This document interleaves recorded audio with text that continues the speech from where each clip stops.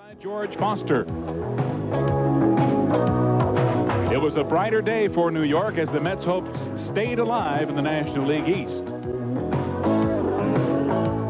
Game 3 saw the Mets look even better, as he has so often, Gary Carter provided the heroics for New York, and they went on to St. Louis for an even bigger series, but of course the Cardinals won it all in '85.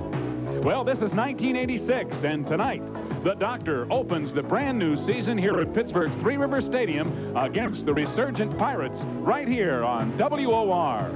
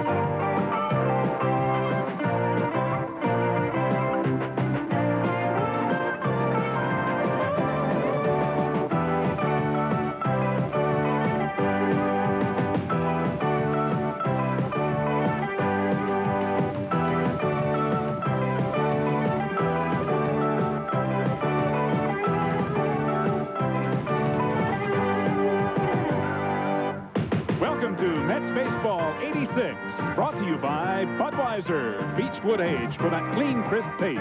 This Bud's for you. By Manufacturers Hanover Trust, we realize your potential. By Nissan, who invite you to test drive the all-new 1987 Nissan Sentra at your Nissan dealer now. By Purolator Courier, the name to remember in Overnight Express. By Burger King, their new chicken tenders are real chicken fillets, not processed nuggets. By Ivory, there's a pure, natural kind of clean when you lather up with Ivory. By Metropolitan Life and affiliated companies, a leader in insurance and financial services. And by your New York, New Jersey, Connecticut, Tri-State Chevrolet dealers. Live from Three Rivers Stadium in Pittsburgh, Pennsylvania tonight, the New York Mets open the '86 season by taking on the Pittsburgh Pirates. And pitching for the Mets tonight, Dwight Gooden, who was 24-4 in '85 with a league-leading 1.53 ERA. On the mound for the Pirates, it's Rick Reuschel, a 14-8 comeback season with an ERA of 2.27. Well, hi, everybody. I'm Ralph Kiner, along with Tim McCarver and Steve Zabriskie. And a new era here in Pittsburgh. New ownership, and they're hoping to bring Pittsburgh back like they were in the 60s and 70s. So Pittsburgh against the New York Mets. The Mets are playing their 25th opener. They have a record of 14-10 in home openers. They lost their first 8, then won 9 in a row. And the Pittsburgh Pirates are playing in their 100th opening game. They opened on the road for 60 years and then started playing some openers here at home. So it's baseball once again in the 1986 season. The Mets in their 25th year. They have been the world's champions once. They also have played in the World Series one other time, losing in the 7th game to Oakland. When they were the world's champions, they defeated Baltimore in 1969. Right now, though, let's go down to Tim McCarver and his special guest. All right, thanks a lot, Ralph. It is my pleasure to have with us here on WOR Commissioner Peter Ueberroth. You have sat across from Soviet negotiators. You have done an impossible job at the Olympics back in 1984. Would it be saying too much or taking it a bit too far to say that you have an equally tough job this year, bringing Pittsburgh franchises like the San Francisco Giants back into respectability? Well, Pittsburgh was really troubled last year. I thought the lawyers would be fighting over where they were playing in this, but there's a rebirth. You know, we set criteria that said we want local ownership with roots. And with the local ownership this group has, they're going to be a franchise to contend with in the future. They may not be a great team this year, but I'll tell you they're going to be competitive. But the crowds, you watch, the crowds will double compared to past years in Pittsburgh. It's going to be a very good franchise. San Francisco still has some problems, but I think we can get that done too. Baseball, you know, the 5 opening days yesterday, all were sellouts. A couple of all-time records, all-time in the history of baseball records. Yankees, I guess, set the all-time record for their opening day, so it's going to be great. And I can't wait to get back and watch the Mets open. Mr. Commissioner, you have made statements that baseball will obviously be drug-free, virtually drug-free this year. Your statement on that? You know, the players have dignity. and they are going to get rid of it. It's not a commissioner. It's not a union. The players have said enough is enough, and most of them, a great majority, never had a problem, and even those few that have had a problem are saying that's behind them, and let's return the dignity to baseball, the dignity that you brought baseball and other great players have brought baseball. So it's over with, and talk's cheap. The fans will see. There's not going to be drug problems anymore. Commissioner of Baseball Peter Ueberroth, and for the opening game of the baseball season in 1986, we'll be right back right after this word from Budweiser. Well, it all started for Pittsburgh back in 1894, their first home opener. This will be their 100th. They opened on the road for 60 years, and their record 54-45. This is their 18th home opener. This will be the 19th. They have had 18 previous home openers, and they have won 11 and lost 7. For the New York Mets, it is their 25th year. They started in 1962. They lost their first 9 ball games in 1962, but they didn't have a Dwight Gooden in those days. First game ever won by the Mets, won by Jay Hook after the Mets were 9.5 games out of first place in 62. And here's the Skydiver coming in for the first ball at Three Rivers Stadium, and we'll let you know how that comes out maybe sometime later on. That is the Pittsburgh Parrot, who is the mascot here in Pittsburgh. Parrots, I thought, could fly. They don't need parachutes, right? That's right. Well, Pittsburgh, quite a city over the years. A World Championship over the Yankees in 1960, celebrated unbelievably here in this city. Of course, they had been in World Series before, and of course, they have seen very dry days at times here of late. Last year, they lost 104 ball games, drew only 735,900 people, and Pittsburgh hoping to make a comeback with new ownership. They expect a capacity crowd here tonight, and while we look at the crowd in the field, we'd like to remind you this copyrighted telecast is presented by authority of the New York Mets and WOR-TV, and is intended solely for the private non-commercial use of our audience. Any publication, reproduction, retransmission, or other use of the pictures, descriptions, and accounts of this game without the express written consent of the New York Mets and WOR-TV is prohibited. And now the Pittsburgh Pirates take the field. Bring it home, Mets. Off to you, New York. And the Mets go into the start of this season as the favorite to be the Eastern Division champions. The umpires for this game: Bob Engel behind home plate, Jim Quick, the umpire at first base, Paul Runge, the umpire at second base, and Dave Pallone, the umpire at third. And defensively for Pittsburgh, Sid Bream is at first base. Johnny Ray playing second base. Sam Khalifa is at shortstop. And Jim Morrison playing third. In the outfield, Steve Kemp in left. Joe Orsulak in center field. RJ Reynolds in right field. And behind the plate, almost hidden by the umpires, Tony Pena. The pitcher, Rick Reuschel, who had a brilliant career with the Cubs, lost the whole season because of arm trouble, came back last year to be the comeback player of the year with a record of 14-8 and earned run average of 2.27. Rick Reuschel. And the lineup for the Mets: Lynn Dykstra in there spelling the regular center fielder of last year, Mookie Wilson, who's on the disabled list. Wally Backman batting second. What a spring Wally had. First baseman Keith Hernandez hitting third. Gary Carter behind the plate and batting fourth. Darryl Strawberry, who had 6 home runs against the Pirates last year, hitting fifth. Left fielder George Foster batting sixth. Howard Johnson, the third baseman, will hit seventh. The dependable Rafael Santana at short batting eighth, and Dwight Gooden on the mound. I'll tell you one thing, Ralph, there are 18 hitters in the lineup tonight. 9 for the Pirates and 9 for the Mets. Dwight Gooden and Rick Reuschel, both outstanding offensive players. Dwight Gooden setting a record for base hits by a Mets pitcher. He had 21 last year, and of course Reuschel has been a good hitter and an excellent fielder. Did not make an error all last season. Was the Gold Glove pitcher for fielding, and now we look at Len Dykstra to lead off. Dykstra, with 3 tenures with the Mets last year, ended up hitting .254 with 1 home run, 19 RBIs. The first pitch for the Mets, and it's a breaking ball for ball 1.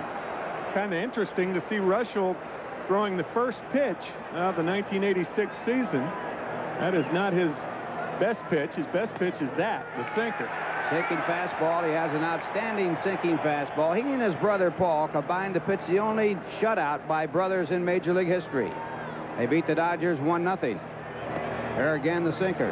My point was Jack Morris of the Tigers probably wishes he would have thrown something other than his best pitch to Dwight Evans of the Red Sox yesterday. That picture in the paper showing him looking over his shoulder after his very first pitch of the year. Wasn't that home wonderful? Run. Now the count at 3-1. Dykstra in 83 games for the Mets last year. Had a fine spring, hit well enough to get on base a lot, and had 8 stolen bases. So Dykstra does his thing as he gets on base, and the Mets have a base runner with no one out.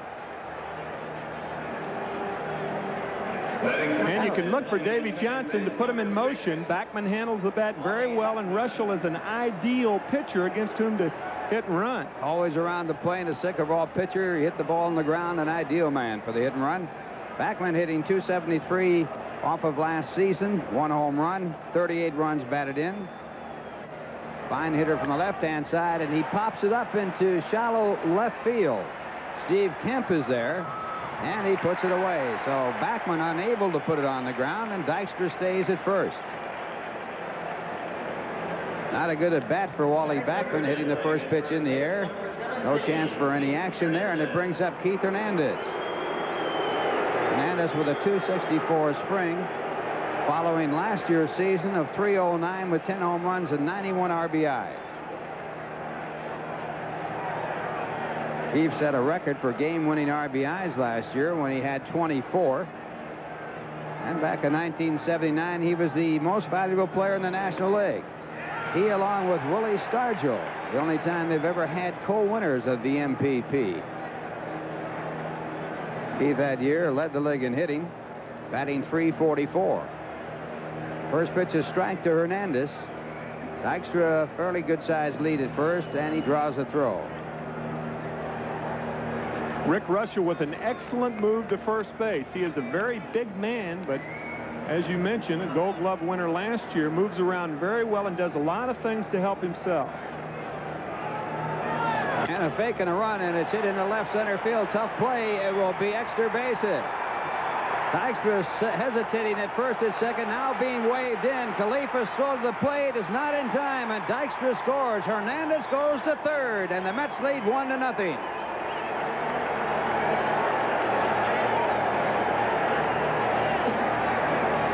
Outstanding base running by Keith Hernandez, going to third on the throw. And a good play by Buddy Harrelson, the third base coach. Right out of the chute, Bud. Makes a nice play by sending Dykstra. The Pirates execute well on the front end, but not on the back end. The low throw to Pena. Ball bounces out away from him, and that allows Hernandez to go to third base. Now watch the second hop. Little short hop. Hernandez takes advantage of it. Dykstra scores. Mets out on top. And the batter is Gary Carter. Carter hit .281 last year with 32 home runs, 100 runs batted in. Hit .298 this spring with a total of 7. Make that 4 home runs. This ball hit in the air to left field. It should score a run. Hernandez tagged up. The throw by Steve Kemp, and it is not in time. And the Mets lead 2-0 as Carter gets his first run batted in of the year. See, that's the advantage of Hernandez going to third base with 1 out, because you're able to score on something other than a fly ball. It'll take that, or something other than a base hit. It takes that base hit to score you with 2 out. Kemp does not have a strong arm, and for that reason, Morrison cuts it off and almost gets Hernandez at home. Keith does not run well. Watch Jim Morrison, the third baseman, cut it off. Good play, but a little late. So now it's Darryl Strawberry at the plate. The Mets leading 2-0, and Darryl takes a called strike. Strawberry last year hitting .277 with 29 home runs, 79 runs batted in 111 games, and this one grounded foul. 2-strike count on Darryl Strawberry. Strawberry this spring hit .276 with 3 home runs and 11 RBIs. Rick Reuschel back to the plate. And it is just out of the strike zone. It was close.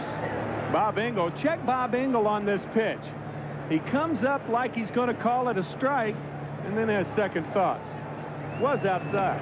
And now the count goes to 2-2. Strawberry had the best home run percentage last year in the National League, a home run of 7 for every 100 at-bats, and another close one as they work him outside. Reuschel's got to stay outside with the sinker. All sinker ballers usually will stay outside with that pitch, come in for a ball like and that. Another close one. So Strawberry walks. And the Mets keep it going. They are leading by a score of 2-0. A runner on with 2 men out, and George Foster the batter. Second walk in the inning. Batting sixth and playing in left field, number 15, George Foster. Foster hit .263 last year with 21 home runs, 77 RBIs in 146 games. This spring he hit .259 with no home runs and only 3 RBIs. Former MVP in the National League. And Reuschel's breaking ball for a ball.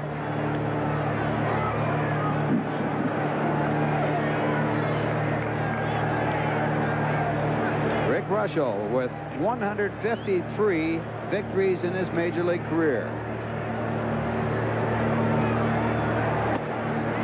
Foster misses the fastball, tied him up with that pitch on the inside part of the plate, and they counted 1-1. Rick Reuschel tries to work right-handers inside with the sinker, and he goes away bad with the breaking ball. Look for Strawberry to run. And a strike call. This is a good running situation because if you're pitching to Foster, usually you throw him a breaking ball bad in this count, and if he lays off of it, Strawberry will have a free stolen base. We'll see. 1-2 the count, 2 men away. Strawberry with an average lead. He does not go, and it is the breaking ball outside. The count 2-2. Pena, one of the best throwing catchers in baseball. Led the league in assists last year with 100. He had 1,034 total chances, second to Gary Carter. And the fastball in tight, fouls it back. I got one for you. The last time a Pirate catcher had 100 assists in a season, back in 1922 when Johnny Gooch did it. Remember John well? Ring a bell?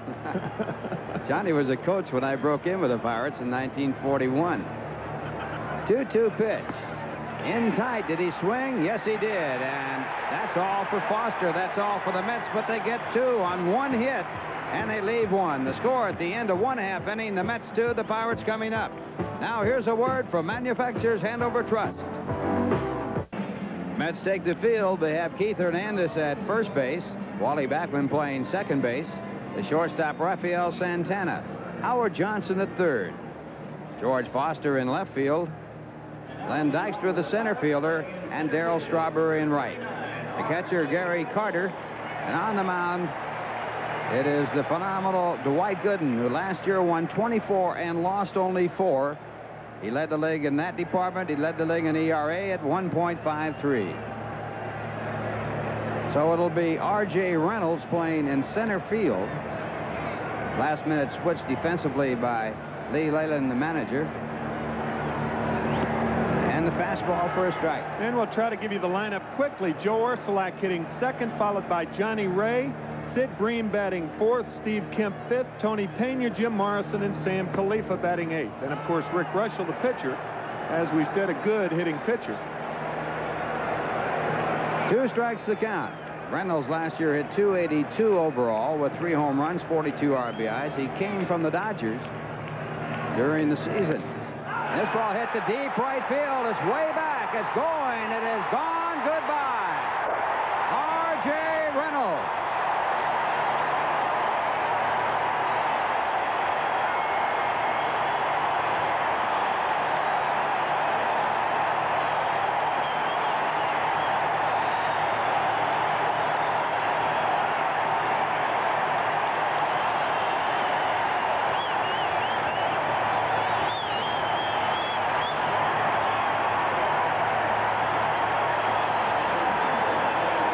Rejuvenated town of Pittsburgh and their ball team That's something to be excited about. An 0-2 mistake by Gooden. Not with pitch selection, but in location. That ball right down Broadway. And Dwight Gooden is yet to throw a ball. And the crowd here certainly responding to the home run by RJ Reynolds. The next batter is Joe Orsulak. And Joe hitting .300 last year to lead the National League rookies. Orsulak, no home runs, 21 RBIs, had a home run this spring against the Mets. His only home run in spring training. And the count now at 1 ball and 1 strike. That is the first home run hit off Dwight Gooden in 75 innings. And that, of course, goes back to last year. And the pitch is out of the glove, out of the strike zone. The count 2 balls and 1 strike. Last man to hit a home run off Gooden was Rick Shue of the Phillies back in the 4th inning at Shea Stadium on August 15th. That is only the 3rd earned run given up by Gooden, dating back to last year, in a long, long time. And now the count at 3-1. Gooden finished the season allowing only 2 earned runs in his last 56 innings pitched. But he did not have a good spring. He did, however, have a good outing against Minnesota where he pitched 7 innings. And he gave up 4 hits and no runs. That was his last time that he pitched. And it's bounced back to Gooden and flagged down by Dwight, the throw for the out.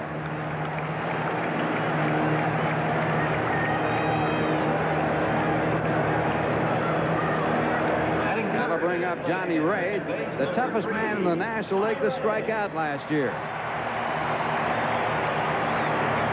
Had only 24 strikeouts in 652 official at-bats. That's 1 strikeout every 27 at-bats. Ray batted .274 last year with 7 home runs, and he grounds this one in the hole, and it's through for a base hit. So the Pirates, after dropping behind 2-0, respond with a run in on the home run, and now another man on, the tying run on. This ball down and in. Backman playing a little towards second. You have to do that with Gooden pitching because you don't expect left-handers to pull him that much. And on the rug, it creeps through there. That'll bring up Sid Bream, the first baseman. Jason Thompson traded away by Pittsburgh to make room for Sid, who was acquired from the Dodgers. Bream last year hit .230. 6 home runs, 21 RBIs. Batted .284 for the Pirates last year with 3 home runs. And he hits it in the air to left. Playable for Foster.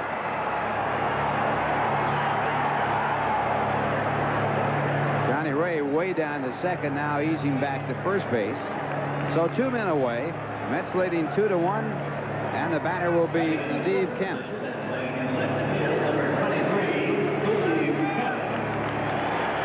Kemp batted .250 for the Pirates last year in 92 ball games. His greatest year was at Detroit in 1976. Make that 79 when he batted .318 with 26 home runs, 105 RBIs.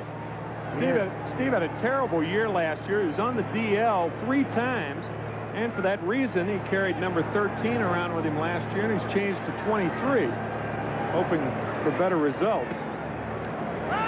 He has triskaidekaphobia then. Yep, the fear of the number 13.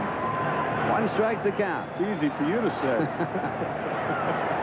Just found out that Frank Casson, the general manager of the New York Mets, was born on Friday the 13th, as Steve Zabriskie was. And there's a good fastball right there. That was the Hummer. That's a good riding fastball right around the letters. So it's 0-2 to Steve Kemp. Gooden led the major leagues in strikeouts last year with 268. He has not had one yet. Toss to first base. Gooden, who did not have a good move to first his rookie year, improved his mood so much last year that he is now considered very tough on the mound at picking runners off. Good running situation right here. 0-2 with 2 outs. And the pitch, strike 3 called, and Gooden gets his first strikeout of the year. In the inning, 1 run on 2 hits. The home run by RJ Reynolds. 1 man left. The score at the end of 1, the Mets 2, the Pirates 1. Now here's a word from Nissan. Howard Johnson, the leadoff for the Mets. Top of the second, the Mets leading 2-1. Johnson, a .242 hitter last season with 11 home runs and 46 RBIs. And Rick Reuschel misses on the outside. Johnson, the 78th man to play third base for the New York Mets in their 24-year history. And this one popped up behind home. Playable for Tony Pena, and Johnson fouls out. So one away. Well, there he is again. The Parrot has landed. It took him a long time to get down. Now check his headgear when he hits the turf. I will show you that later. You're jumping the gun there. All right, that'll bring up Rafael Santana. Santana, a .257 batter in '85. 1 home run, 29 RBIs. And he hits this one deep to left field. If it's fair, it's gone, but it is a foul ball. Santana hit his 1 home run off of Guente, a Pirate relief pitcher last year. Cecilio Guante. Here we go. Now the Parrot has landed. Now check his headgear. Whoa. Lost his head. Reuschel back with the fastball inside. The count 1 ball, 1 strike.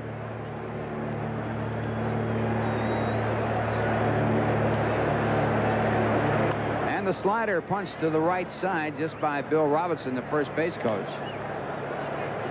And Reuschel with a count of 1-2.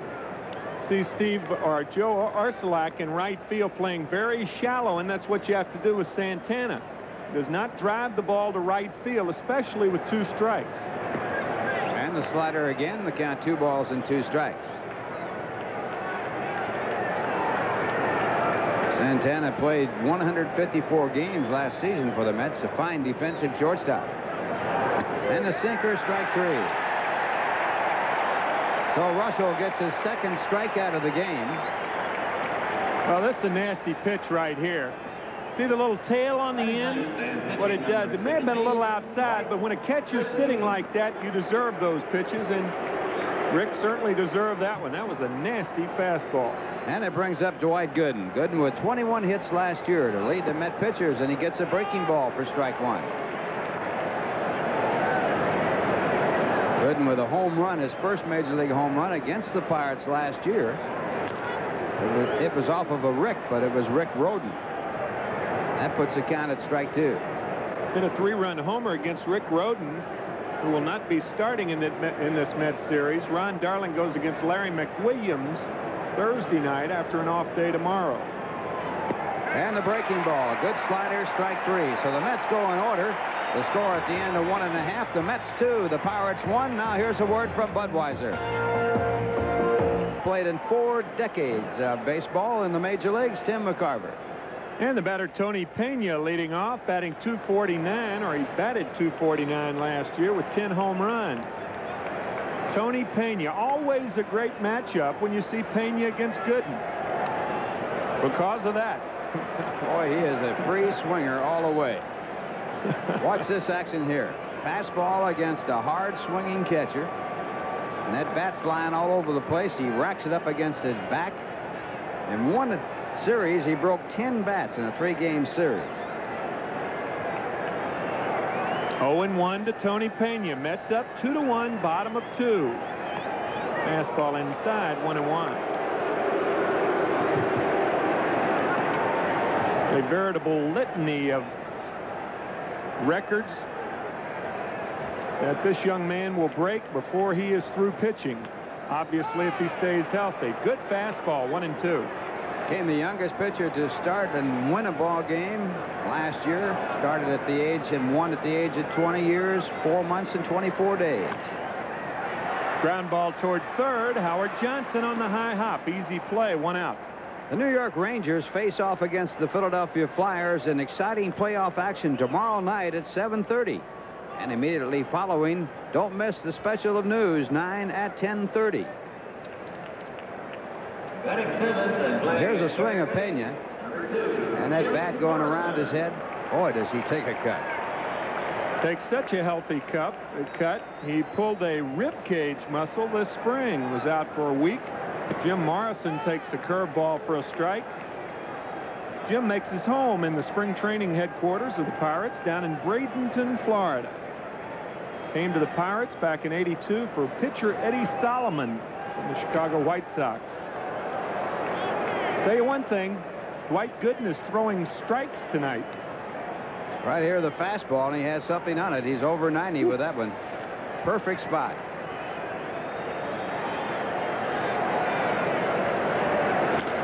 Fastball down the middle. Santana, 2 out. Raphael with that time throw to first. He's one of the few that will time it over there, not putting anything extra on it, knowing you can get his man with a soft toss. A lot of finesse. And the strong arm shortstop of the Pirates, Sammy Khalifa, the batter. Sammy batting .238 for the Pirates last year. He did have 4 home runs, so he's got some pop. Grounded up the middle. Again, Santana. And an easy inning for Doc Gooden. Pirates go in order. 5 in a row retired by Gooden. And after 2, it's the Mets 2 and the Pirates 1. We'll go to the 3rd after this word from Piruleta Courier. Len Dykstra lifts the first pitch to left fielder Steve Kemp, leading off the 3rd inning. So 1 pitch, 1 out. Rick Reuschel loves to work fast. Very, very quick worker. So with 1 out, the batter Wally Backman. Mets lead it 2-1 with 1 out here in the 3rd inning. Backman flied to left his first time up.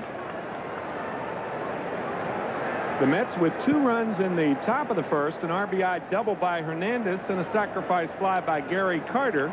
And then in the bottom of the 1st on an 0-2 pitch, RJ Reynolds hit a home run off Dwight Gooden.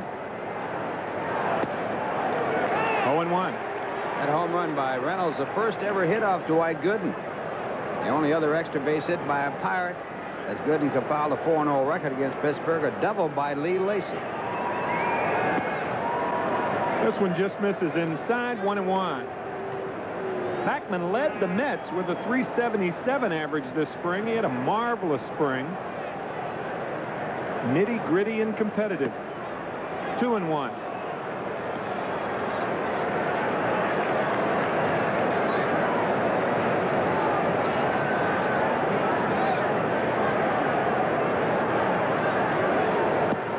Swing and a miss. Took something off that sinker. 2-2. Talk about a great story. Dwight Gooden in '85. Well, Rick Reuschel was a pretty big story himself. 4th in the National League and earned run average with a 2.26. Curveball fouled off.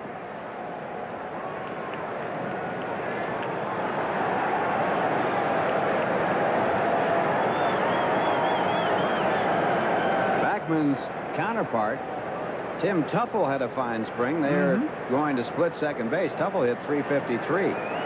Tim Tuffle, the probable starter at second base on Thursday night against the left-hander Larry McWilliams, opposing Ron Darling.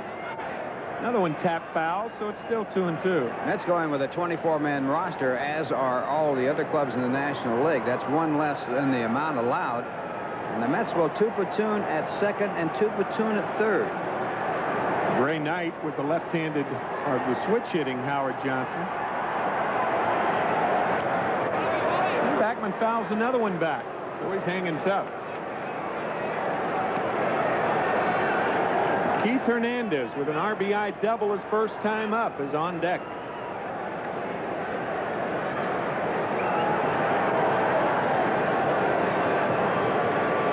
Outfield shifted toward left. And it's inside, so the count's full to Wally Backman. Backman pulling the ball more this spring, working on it too, and doing a good job.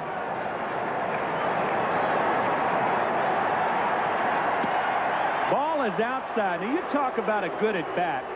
The count was 1-2 to Backman. He fouled a couple off. Ball 2, fouled a couple more off. Ball 3. And then he got the walk. This is what happened in Hernandez's first at bat. Keith Hernandez with Len Dykstra on at first base, drills it up the alley in left center field. Dykstra, a fine bit of base running, comes in to score, and Hernandez, a better effort by going on to third. And Hernandez came in to score on the sac fly by Carter to give the Mets a 2-0 lead. Pirates got one back on the home run by RJ Reynolds. Good hit-and-run situation here. Remember, on a hit-and-run situation, you do not have to have a good jump at first. So it's imperative you not get picked off if the hit-and-run is indeed in effect. Not running, and Hernandez takes high. Hernandez checking Buddy Harrelson at third. Whenever a third base coach looks away like that nonchalantly, that used to be a catcher's sign to pitch out. Trying to decoy you. Yeah, right. Nothing's on. Don't worry about a thing. We're not going to do anything. You got it. So look for Backman to run. 2-1 Mets. One out. Backman at first, top of the third. Not running. And a curveball misses. 2-0. A lot of times a hit-and-run sign or even a steal sign will be when the third base coach walks away from you, not even looking at you. Yep.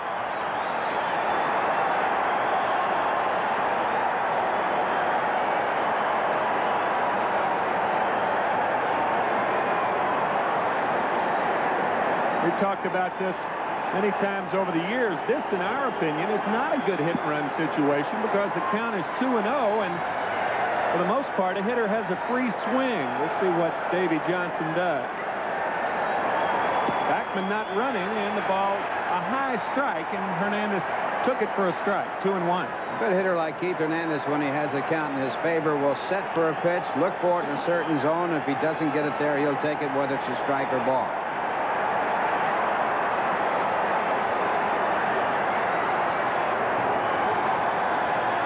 Hernandez steps out. He had something in his eye. It's a bit windy here in Pittsburgh. I'd say between 50 and 55 degrees, enough for Ralph Kiner to be donning a sweater vest. Strike on the inside corner, so it's 2-2 to Keith Hernandez. We're going to go to the wool because it's going to get down to about 35 degrees tonight. Here's a pitch right here. It goes around the inside part of the plate. 2-2, one out.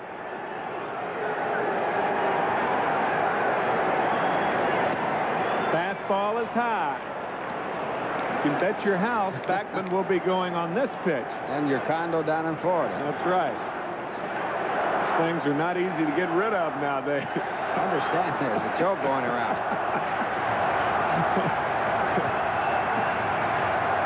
There goes the runner. The ball is low, and Rick Reuschel has walked in 2 1/3 innings, his 4th batter. And last year, he averaged 2 walks per 9 innings. Very uncharacteristic of Reuschel. He has struck out 3. He's walked 4 and given up only 1 hit. The Mets have the lead 2-1. Gary Carter with a sacrifice fly and an RBI his first time up. He drove in 100 last year. And a happy birthday to Mr. Carter. 32 years old today. Strike 1. On opening day games, Carter is at .341 with 6 home runs. And 6 times he has opened the season on his birthday. Overall, he's played 11 opening day games. Fouls this one off, so it's 0-2 to Gary. He won the opening day game against the Cardinals last year at Shea Stadium with a 10th inning home run. Incidentally, in that game, Gooden gave up a home run to Jack Clark. In his first at bat, leading off the 2nd inning. Darryl Strawberry on deck.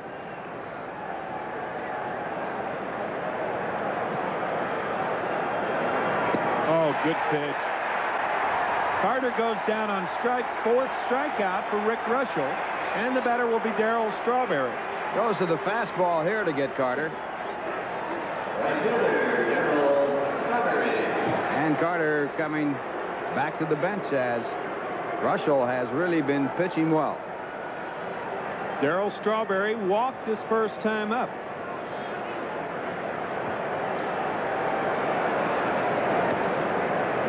One and 0. Strawberry with 29 home runs last year, 22 in the second half of the season.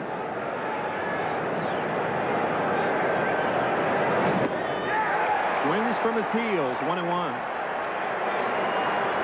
Darrell out of action from May 11th to June 28th. Missed 43 ball games last year and still came up with fine numbers, 29 home runs, 79 RBI. Tore the ligament in his right thumb. It's still bandaged and still giving him trouble. That's a high strike, and Strawberry didn't agree with home plate umpire Bob Engel. Well, let's check it out again. I'd have to say it's a strike. Yep. You got 6'6" at the bat, right? 6'6", 195 pounds. Darrell Strawberry.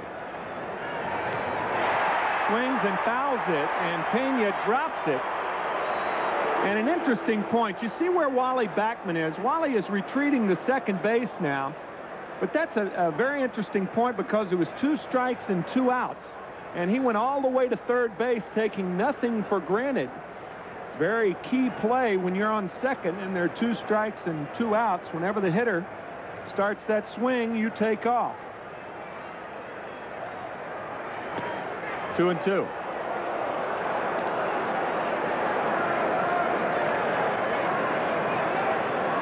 You're at the ballpark at Shea next week, and you see Buddy Harrelson going 2-2 with 2 strikes and 2 outs. You know what he's telling that runner at second. Foster on deck. So the runners will be off. 3-2 to Darrell Strawberry. Backman at second, Hernandez at first. 2-1 Met lead here in the third.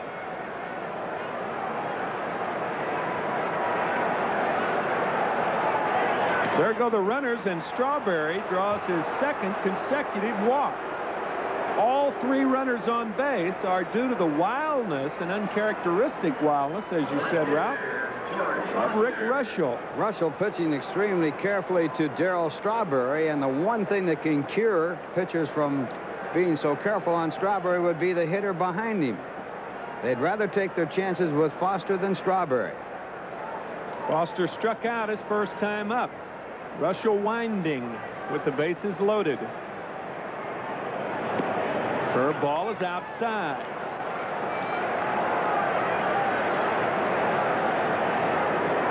Foster has 12 Grand Slam home runs, second to Dave Kingman as far as active Grand Slam home runs.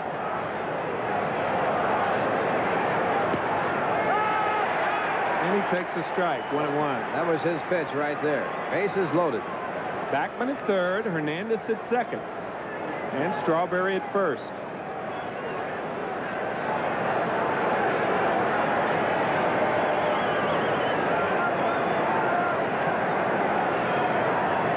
George had a Grand Slam home run against Ray Fontenot of the Cubs last year. And he fouls this one back. You see that 1-0 pitch right down the middle you take, and now on a 1-1 count, you give the pitcher a chance to make his pitch, and that was Reuschel's pitch. That was a very tough pitch to hit high and inside, all working in on your hands. 1-2 to Foster, 2 out, bases loaded.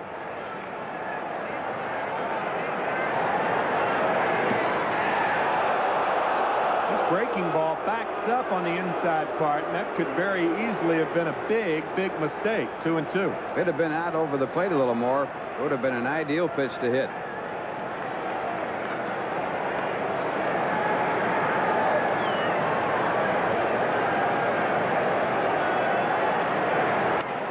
Check swing, fouled down the first base line. Sid Bream feels it. But it's still 2-2 to George Foster, and he may have broken his bat. We'll see. Yep, you can see it right in the handle. Strange place for a bat to break. Usually on check swings down on the end. You mentioned Tony Pena breaking those 14 bats in that 7-day road trip, and this is how Tony does it. Right here, it's right off the end of the bat. Fortunately for Foster, it's off the end of the bat. No swing of any consequence, and that ball going foul keeps him alive. So the base is still loaded. 2-1. New York leads.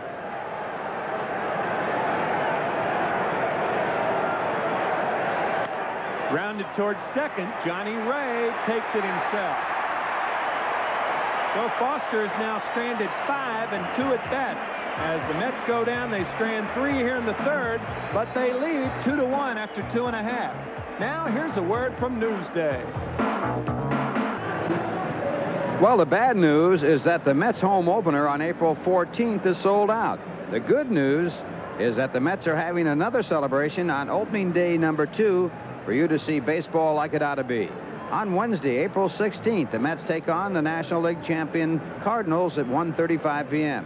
The festive atmosphere of Shea Stadium that day will include all the hoopla of opening day, including marching bands, bunting, color guards, and yes, even Rodney Dangerfield will make his long-awaited return to Shea Stadium. Rodney is the perfect host for opening day, too, because neither one gets any respect. But with opening day sold out, what can you lose by sharing an afternoon with Rodney and the Mets? Plenty of seats are available for opening day 2. Call 718-507-TIXX for all ticket information. That's opening day 2, Wednesday, April 16th at 1:35 p.m. And a big treat also, the home weekend of the Mets' 1986 season is Snapper Calendar Weekend. The first weekend, all fans attending the Mets-Phillies game on Saturday, April 19th, and Sunday, April 20th, will receive a handsome Mets calendar courtesy of Snapper, Moores, Tillers, and Tractors. This unique calendar takes you from opening day through the playoffs and World Series right to next year's spring training. So come on out to Shea for Snapper Calendar Weekend, and here's how you can do it. For tickets, call 718-507-TIXX. Easy to remember. Rick Reuschel, a good hitting pitcher, will be the first batter to face Dwight Gooden here in the 3rd inning. 2-1 ball game. Mets on top. Fastball for a strike.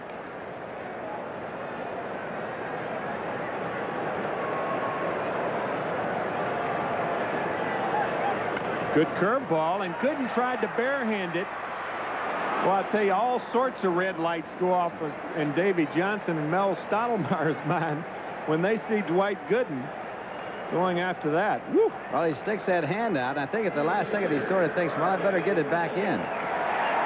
But he doesn't, but Santana backs up the play. You know, there's a lot more Met action to come, so open up a cold Budweiser and get ready with that clean, crisp taste that only comes from Beechwood Aging. Hey, this Bud's for you. Dwight Gooden, by reaching for balls like that, might have that finger opened up instead of a Budweiser. Here's RJ Reynolds.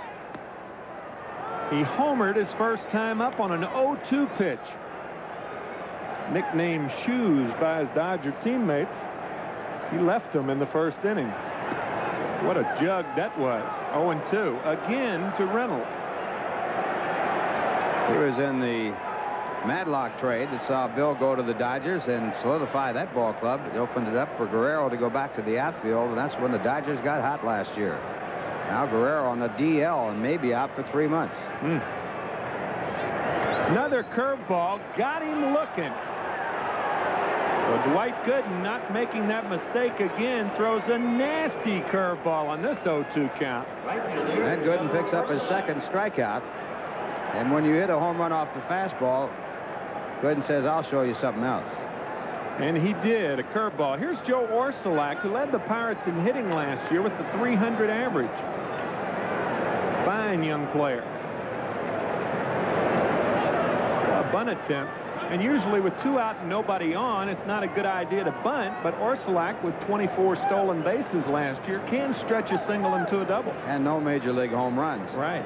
He was second to Mark Salas for Rookie of the Year lead in hitting. Salas hit actually just a couple of percentage points, decimal points more. Salas hitting .300 and Orsulak hitting .2997. Mark Salas, the catcher for the Minnesota Twins, or one of them. And it's 1-1 to Joe Orsulak. Opening day of 1986. An unusual 6:05 starting time. Grounded inside the bag. Orsulak's going to have at least a double. He's going to go for 3. Dykstra alertly backing up that play, and Dykstra made a heck of a play. Otherwise, you might be thinking of 4 bags instead of 3.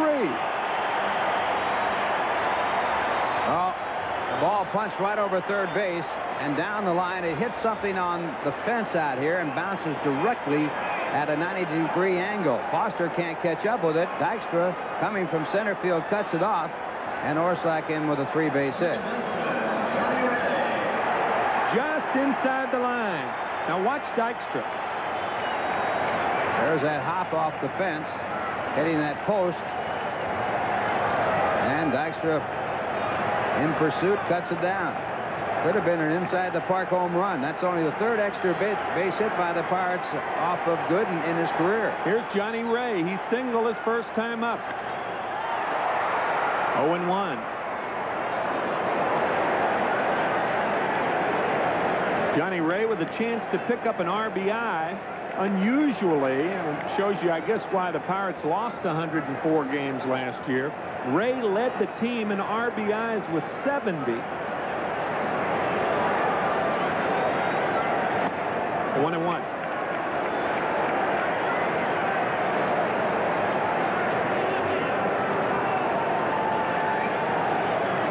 Johnny Ray from Choteau, Oklahoma.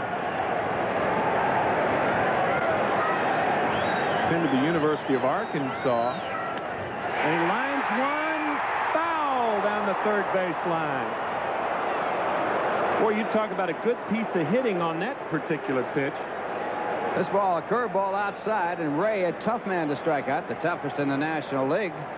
Gets a lot of it, but it is just foul. He's a fine hitter left-handed and not quite as good right-handed, but he can hit left-handed.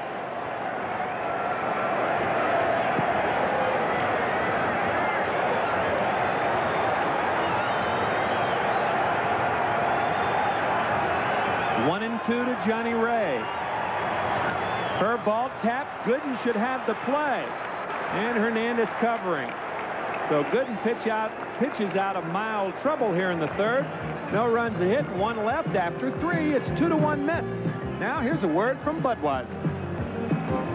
Innings, a song that I'm sure Glenn Miller is sorry he didn't record. I Want to Bop With You Baby was played here in Pittsburgh. A very festive evening.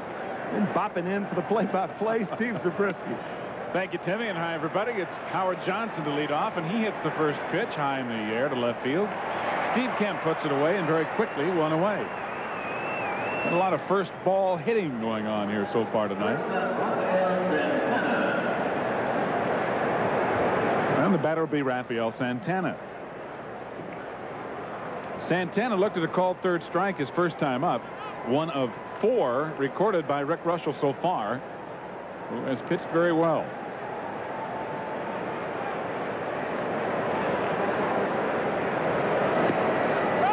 And a strike call. It is just amazing that Rick Reuschel can come back and have the durability that he's had. Not only the success, he had 9 complete games last year. Swing and a miss on an inside pitch, and it's 0-2. He was a guy who missed the entire 1982 season. Member of the Yankees at the time. Just about everybody had written him off. It's low, 1-2. More inclined because of his age. True. When you're young and you get hurt, they say you can bounce back, but not so when you're older. And strike 3 called again. Santana looks at a called third strike for the second consecutive at bat, and Reuschel has struck out 5. Rafi gives up on this pitch. You see the front side leave, and now he just freezes on that breaking ball. Upset with himself. 2 out, nobody on for the doctor, Dwight Gooden, who had predicted that he would hit a home run today. That's right, he did. In fact, he has a bet with one of the New York writers. Marty Noble of Newsday. Right. Marty will have to shave off his beard if the doctor hits one out.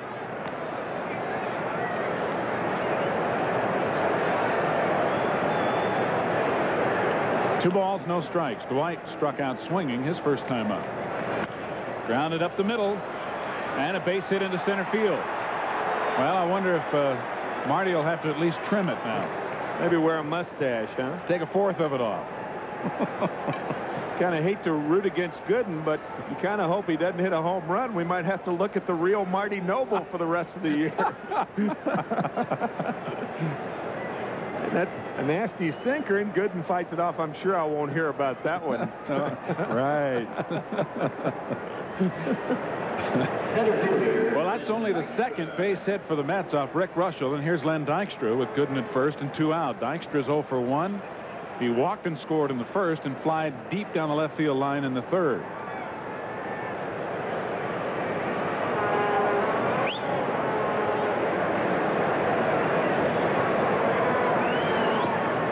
breaking ball. It drops in there for strike one. Tell you, Gooden can run, and I know you don't want to send your Cy Young Award-winning pitcher, but I wouldn't allow anybody to play behind me like that. I'll tell you, Bob Gibson would take off. He stole 9 bases in 1967 with the Cardinals. That's a little bit high and away, and it's 1-1. Yeah, first baseman Sid Bream is sort of semi-holding Gooden. He's staying there until Reuschel's ready to pitch and then moving back.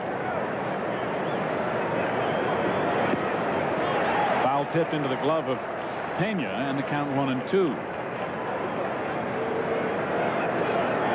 Dykstra led the Mets in stolen bases this spring, successful in 8 of 11 attempts. Last year he stole 15 while with New York. And he fouls this one right back below us, and the count holds at 1-2. How about the crowd here tonight, Steve? Isn't it wonderful?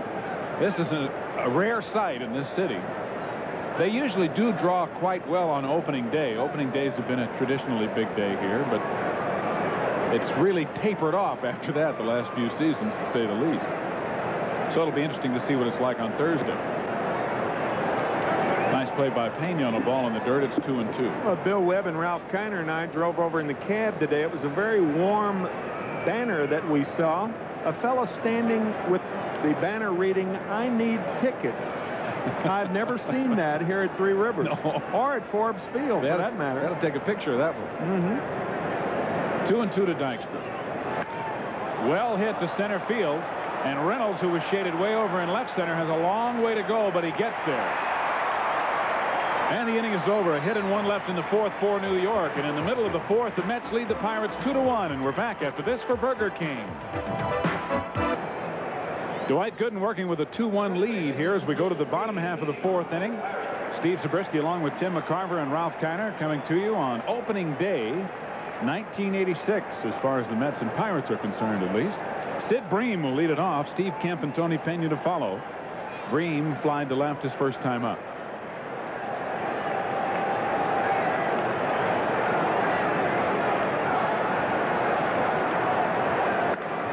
And it's ripped down the right field line, and a fair ball into the corner.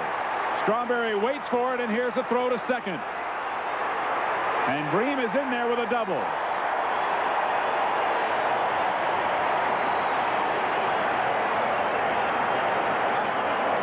Tell you what, from the naked eye, I think if Santana had stayed on second base, I think the throw was strong enough to possibly get Sid Bream. We'll see. See how he's going out? You don't go out to get the ball. The ball will get to you quicker than going out and catching it and trying to bring it back. Had he stayed on the bag, it's similar. We used to say that to second baseman and shortstop. Watch Santana go out and get the ball. Stay on the bag, and I think you got Bream. I agree. You cannot bring that ball back as fast as it's traveling. 4th hit for the Pirates. 3 of them have been for extra bases. Steve Kemp fouls one back for strike 1. Kemp looked at a called third strike to end the 1st inning. Of course, Santana, in fairness to him, is protecting that left wrist of his, where he got a short hop off of the heel of his hand the other day. So that's certainly understandable, but unless the ball is tailing from a second baseman or shortstop, they ought to stay on the bag. Don't go out and meet the ball. Same as a catcher guarding home plate. You go out and get the ball, then you vacate the home plate. You don't protect the plate, and usually a runner score as a result. You give up your advantage as Santana mad enough to bite the balloon.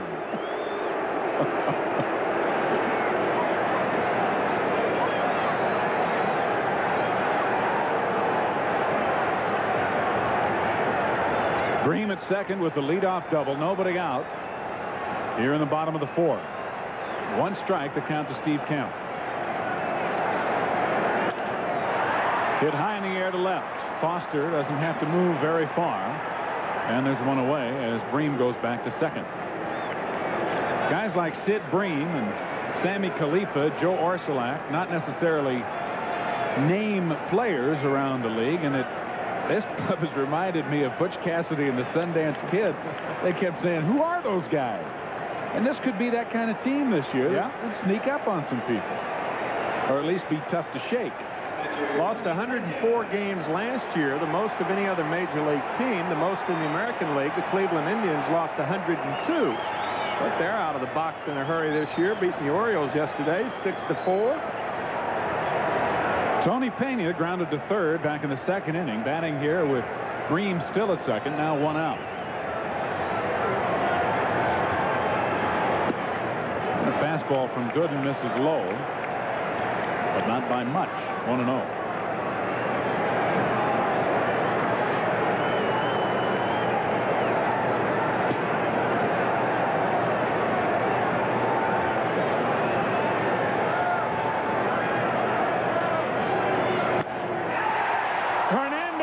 Great play of the line drive will flip to Santana for the double play, and the inning is over. Pena hit it like a rocket, but Hernandez turned it into 2 outs. 2-1 after the Mets lead it. Now here's a word from Nissan. Wally Backman will lead off the top of the 5th inning for the Mets. New York leading it 2-1. Backman hits the first pitch on the ground. Nice play by Breen, who retires him unassisted, 1 away. And let's go back and look at that inning-ending double play off the line drive by Johnny Ray, or rather Tony Pena. Of course, the alertness of Keith Hernandez never a problem. Didn't have to jump for that ball, but Breen understandably off of second base and an easy 3-6 double play. And on cue, Keith. Hernandez has doubled in a run, scored a run himself, and walked. 1 out, nobody on. Popped up into short center field. Reynolds coming on and calling for it. And RJ squeezes it. They're 2 away. The pitch that Reuschel just threw to Hernandez, a lot of hitters will come back. Of course, Keith's not one of them, but they'll say he took something off of that pitch. Well, that's not always the case. What a pitcher will do, he'll choke a ball occasionally and throw what he's thinking is going to be the fastball, and it's just enough off of it to get a guy like Hernandez to throw him off stride. Gary Carter, the hitter, and he hits one right back up the middle, knocked down by Reuschel, who then throws him out, and the inning is over. So Reuschel continues to impress as he retires the Mets in order here in the 5th inning. After 4.5, still 2-1 New York. Now here's a word from R.C. Cola. Thursday night at 7, it's an early edition of News 9 Primetime with the latest in news, weather, and sports, immediately followed by the Mets against the Pirates at 7:30 right here on Channel 9. Well, we're going to the bottom half of the 5th inning with the Mets leading Pittsburgh 2-1. And coming back in to call it for you, here's Tim McCarver. Jim Morrison, the batter, he grounded to short his first time up. It's a 2-1 ball game. 4 hits for Pittsburgh and 2 for the Mets. And the Pittsburgh Pirates have hit for the cycle so far tonight. That's right. Their 4 hits have been a single, double, triple, and home run. Curve ball outside. Gooden gave up a leadoff homer to RJ Reynolds in the bottom of the 1st after the Mets had taken the lead with an RBI double by Hernandez in the top of the 1st and a sacrifice fly by Gary Carter. 1-0. Tried to hold up, went too far. 1-1 to Jim Morrison. Originally a product of the Philadelphia Phillies. He's a good little ball player. He had a good spring, too. He had 349 with 11 RBIs. Actually won the third base job. Played behind, of course, Bill Madlock. Has several years filling in for Mad Dog. Tommy Lasorda has changed Madlock's name, I understand. Yeah, he's now Glad Dog. 2-2 to Morrison. Happy to be in Dodger Stadium. And be in Dodger blue. There's some guys clad in blue that are very happy. One of them, Tim Tuffle, from Greenwich, Connecticut. He is 4th from the right. Sid Fernandez in there.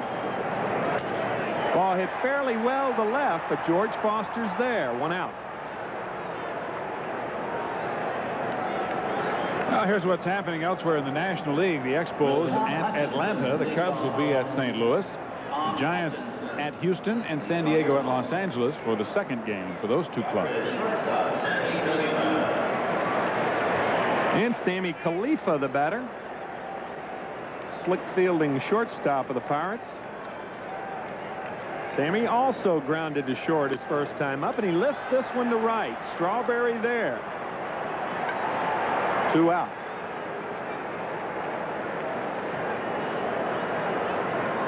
The other trouble that Gooden has been in during this game, a 2-out triple by Joe Orsulak in the third, and a leadoff double by Sid Bream, but the excellent double play turned by Hernandez to Santana. So the batter will be Rick Reuschel. Hey, fans, a great way to reward yourself after the game, win or lose, is with the clean, crisp taste of a Beechwood-aged Budweiser. Yes, sir, this Bud's for you. And Reuschel fouls it back. Rick grounded one up the middle his first time up. Gooden wanted to barehand it. Pulled his hand back in time, even though it did get a piece of his hand, but he's all right. Santana threw him out. 1-1.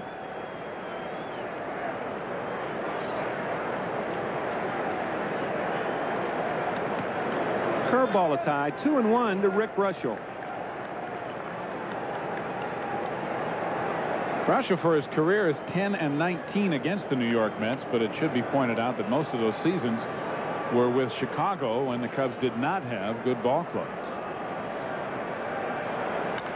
Ground ball again up the middle. Santana on a nice play throws him out. 3 up, 3 down here in the 5th inning. And after 5, it's 2-1 New York. We go to the 6th after this word from Budweiser. Well, in the American League today, the Yankees open at home with a 4-2 victory over Kansas City. Elsewhere, Toronto will be at Texas, California at Seattle, and Minnesota at Oakland. Many opening days. And the commissioner, whom I had the pleasure of interviewing before the game, told me it was the largest home crowd ever as Strawberry rips one to left center. He's going to have at least a double. Darryl Strawberry into second.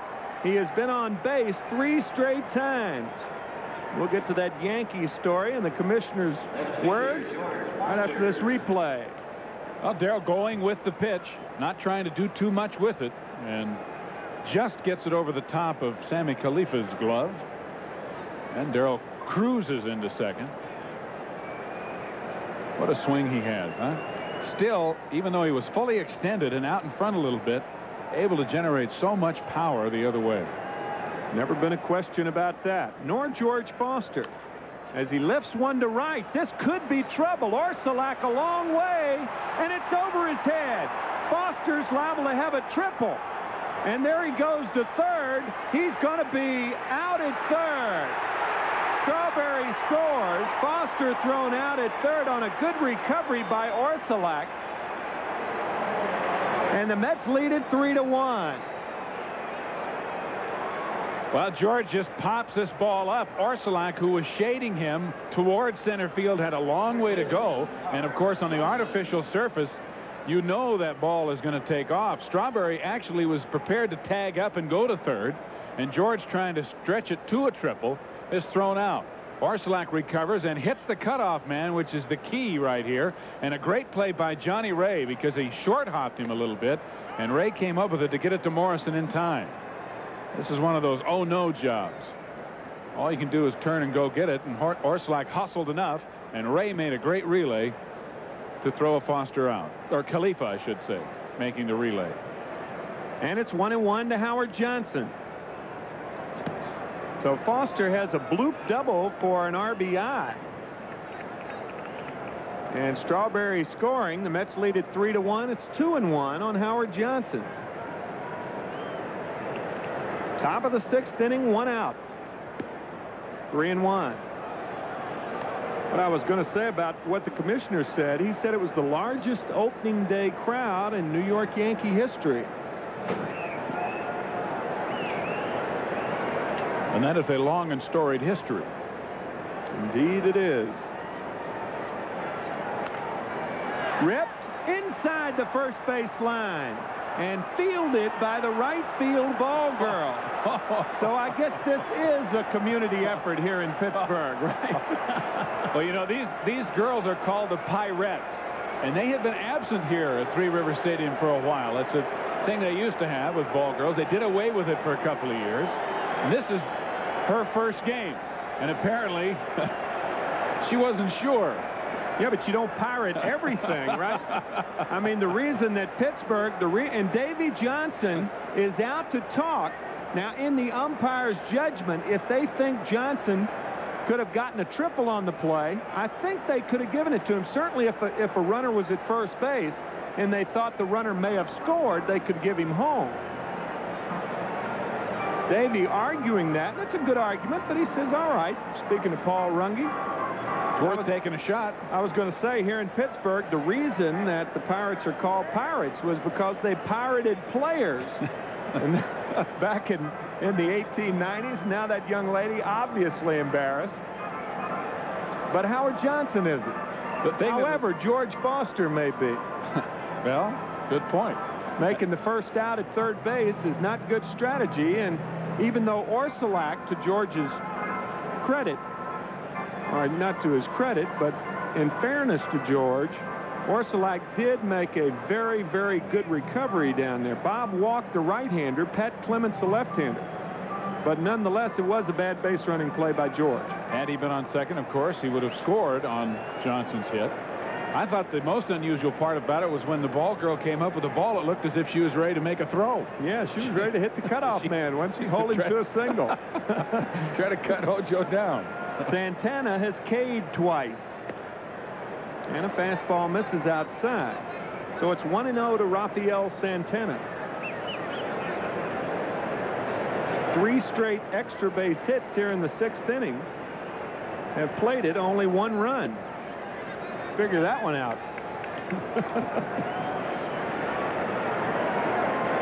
Obviously, because Foster was thrown out. 3 straight doubles.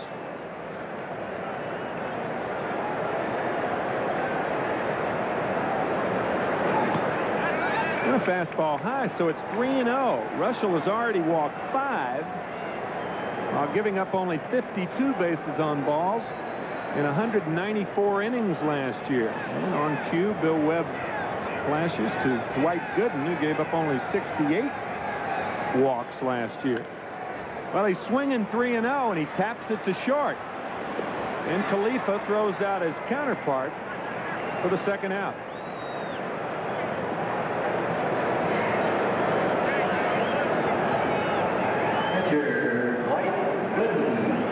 So Dwight Gooden, the batter. Dwight singled his last time up. And he's also struck out. Gooden has, beg your pardon, Reuschel has 5 strikeouts, and he's also walked 5, as we said.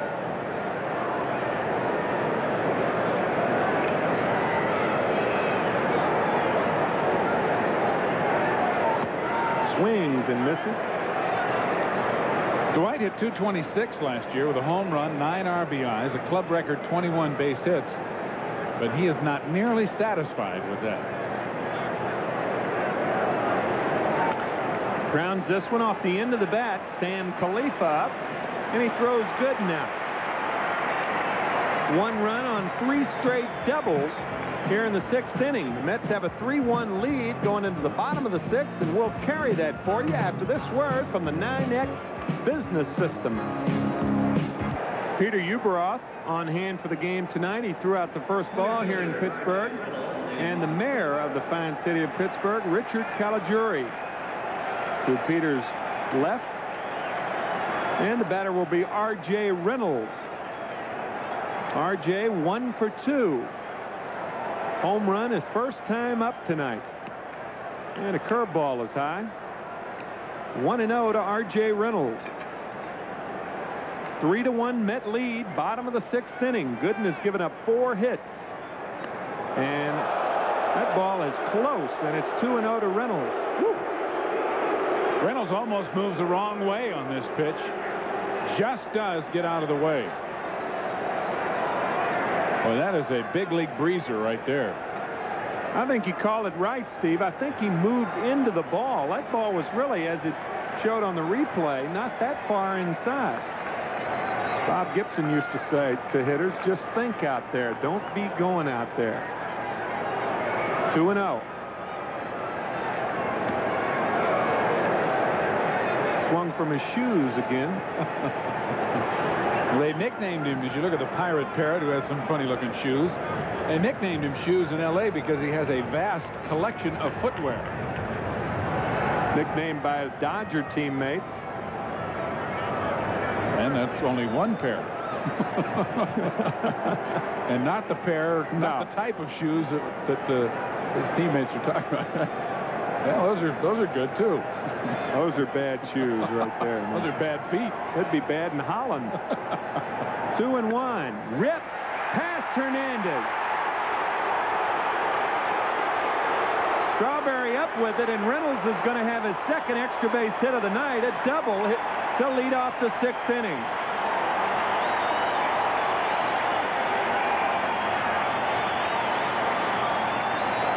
Well, Dwight had struck him out on a curveball back in the 3rd inning. After the leadoff home run that Reynolds hit in the 1st, he just took this pitch right down the line. Hernandez looked to have gotten a glove on that ball. It might have just ticked his glove. So the Pirates now have 5 hits and 4 extra base hits. Joe Orsulak, the batter. He tripled his last time up. He is a threat to bunt. He can fly.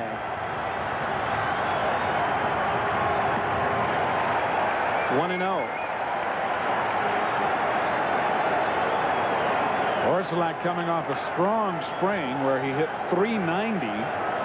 He, along with Johnny Ray, who also hit .390, leading the Pirates in hitting this spring.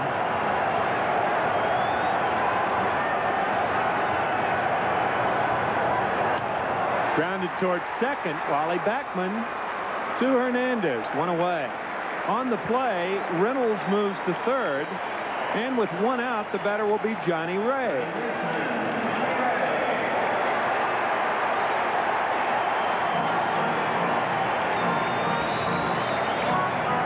It looked as if Dwight Gooden said something about his fastball to Keith Hernandez. Hernandez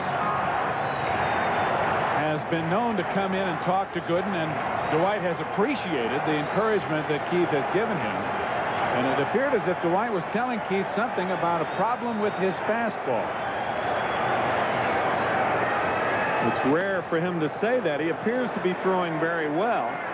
1-0. Johnny Ray last year, 7 home runs, and in his career, if you're thinking home run now, he has hit 25 home runs and only 1 as a right-handed hitter, so a strong side from the left side. 1-1.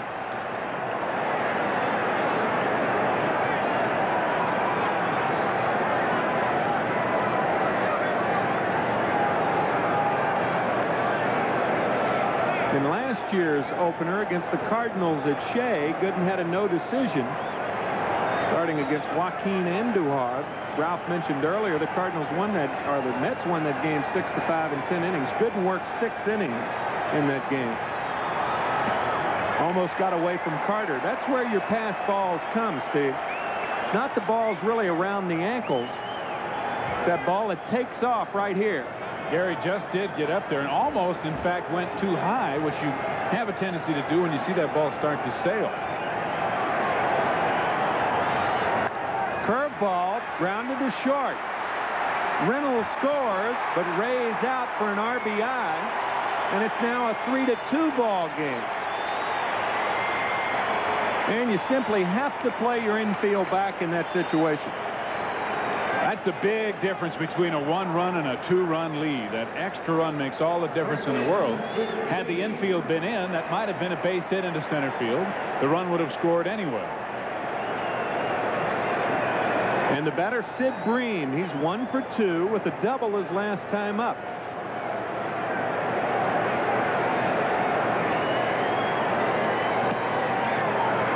You know, the characteristics of Bream, as we check the doctor, who has struck out only 2 tonight, he's walked no one. I was saying the characteristics of Bream, they traded Jason Thompson to Montreal to make way for Bream, and Bream reminds me a lot of Jason Thompson. With the swing, he's got that sweeping swing. Just like that. That sweeping swing with not a lot of power the other way as Foster makes the catch. But the Pirates do score one on one hit. And after 6, it's 3-2 New York. Ralph Kiner joins Steve after this word from Manufacturers Hanover Trust. It's back-to-back sports competition Thursday night at 7:30 when the Mets take on the Pittsburgh Pirates right here on Channel 9, immediately followed by New York Rangers playoff hockey action. Be with us Thursday night here on Channel 9. Pat Clements, the new pitcher for the Pirates, and back in to call the action for you, Ralph Kiner. Clements taking over for Rick Reuschel, who worked the first 6 innings, giving up a total of 3 runs on 5 hits, striking out 5 while walking 5. And it's Len Dykstra to lead off in the first pitch, ball 1. Dykstra 0 for 2 in the game. He walked and scored in the first. Driven in by Keith Hernandez. Keith with a 2-base hit to left center field.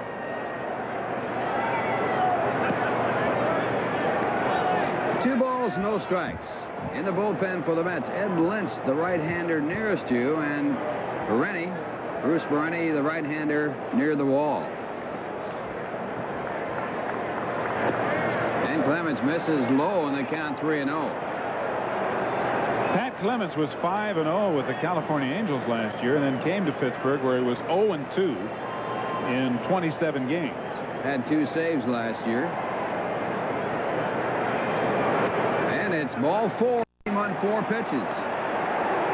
So the Mets have Dykstra at first with no one out, leading by a score of 3-2 in the top of the 7th inning. And the batter will be Wally Backman, batting from the right-hand side. Wally hit .324 left-handed last year and only .124, 100 points lower, right-handed. He is in a bunting situation right now. Reuschel, incidentally, went 6, gave up 3 earned runs on 5 hits. He struck out 5 and walked 5. Pirates looking for the sacrifice.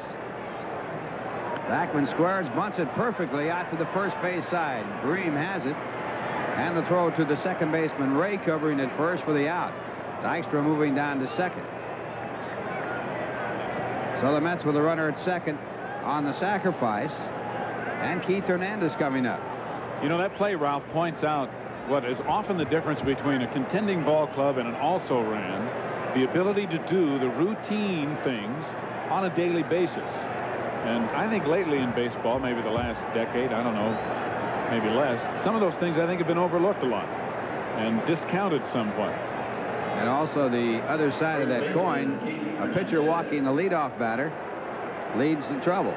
And that's not doing the routine thing and the regular thing, which is the importance of getting the first out in the inning.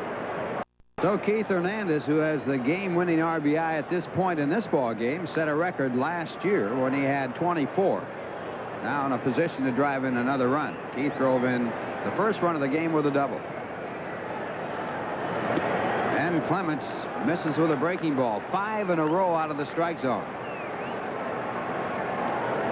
Keith has doubled, walked, and flied out to center field.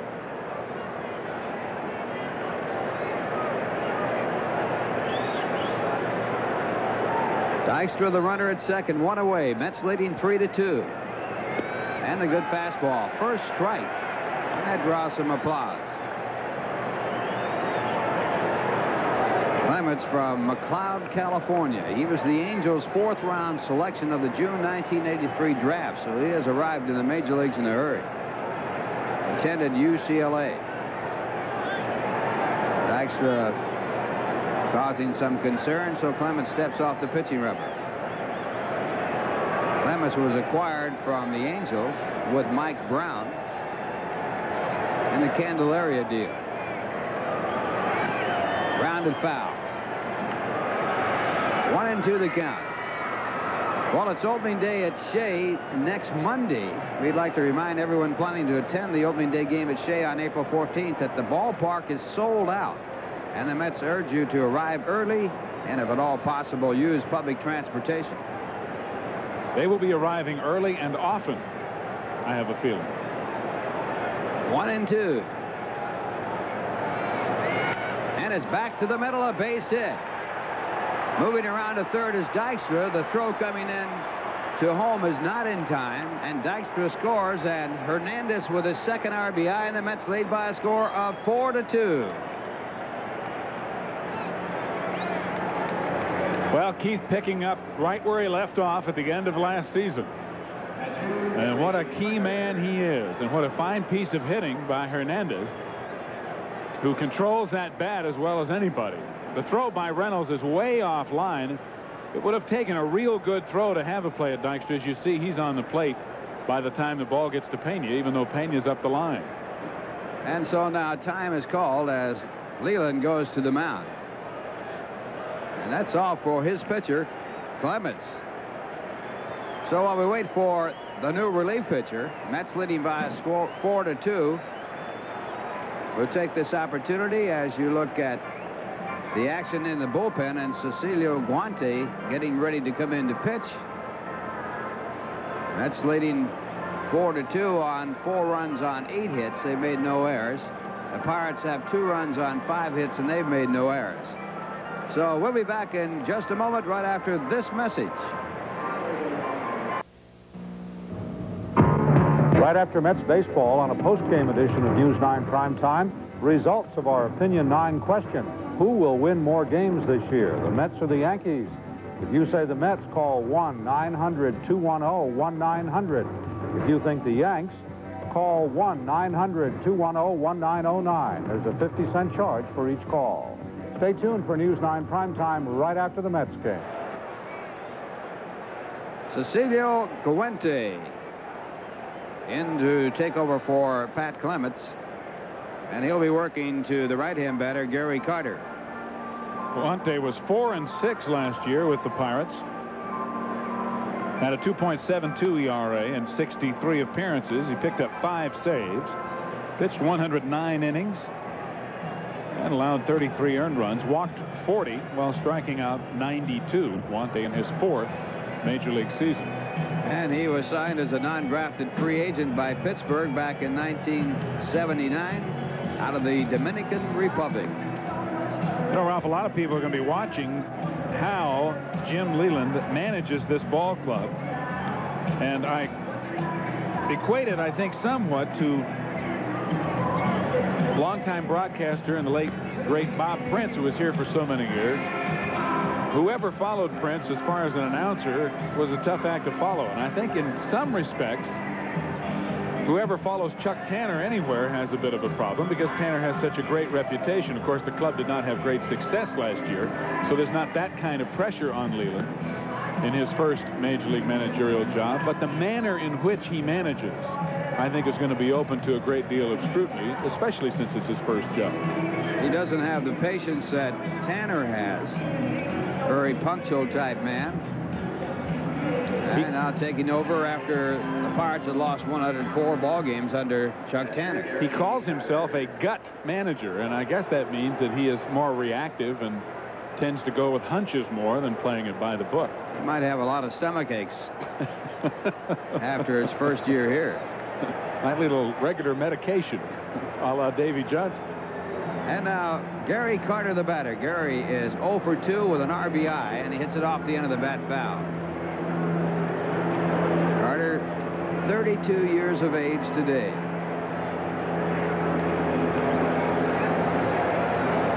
Drove in the Mets' second run in the first inning with a sacrifice fly to left field. Struck out in the third, routed back to the pitcher in the 5th. Reuschel on the losing side, working 6 innings, and now Guante, the third pitcher used by Leland. And Hernandez chased back. Keith had 3 stolen bases last year. Doesn't figure to be going anywhere.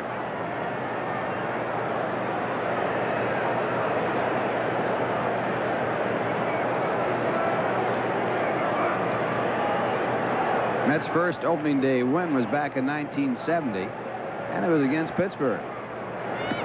Good slider. And it's strike 2.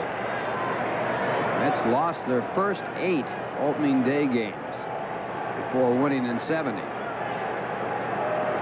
The year after they were the world's champions.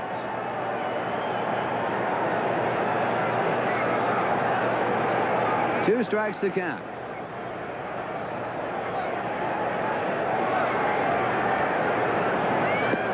struck him out. Fuente, a good strikeout artist. He averaged 7.6 strikeouts per 9 innings last year. And with that sidearm delivery, when he drops down like that, he can really be tough on right-handers. Not only is that ball coming at you from a difficult angle, but he makes it do some funny things. So Fuente picks up the second out of the inning. And it brings up Darryl Strawberry. Strawberry doubled and scored in the 6th. Scoring on Foster's double. Foster thrown out at third base, trying to stretch it into a triple. Now Strawberry, who has walked twice, 1 for 1 in this game, and the slider for a ball.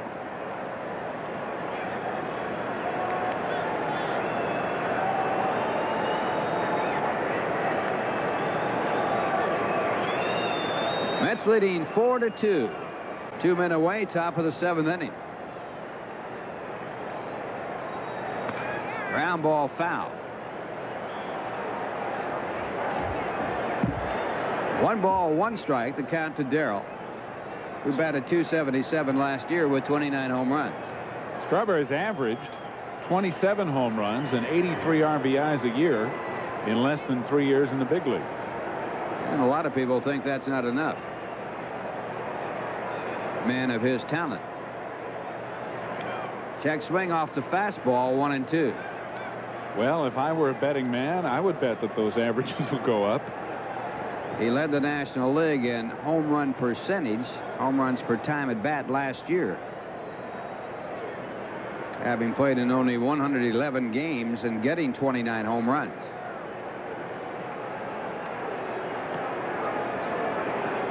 Throw to first base again. Hernandez makes it close.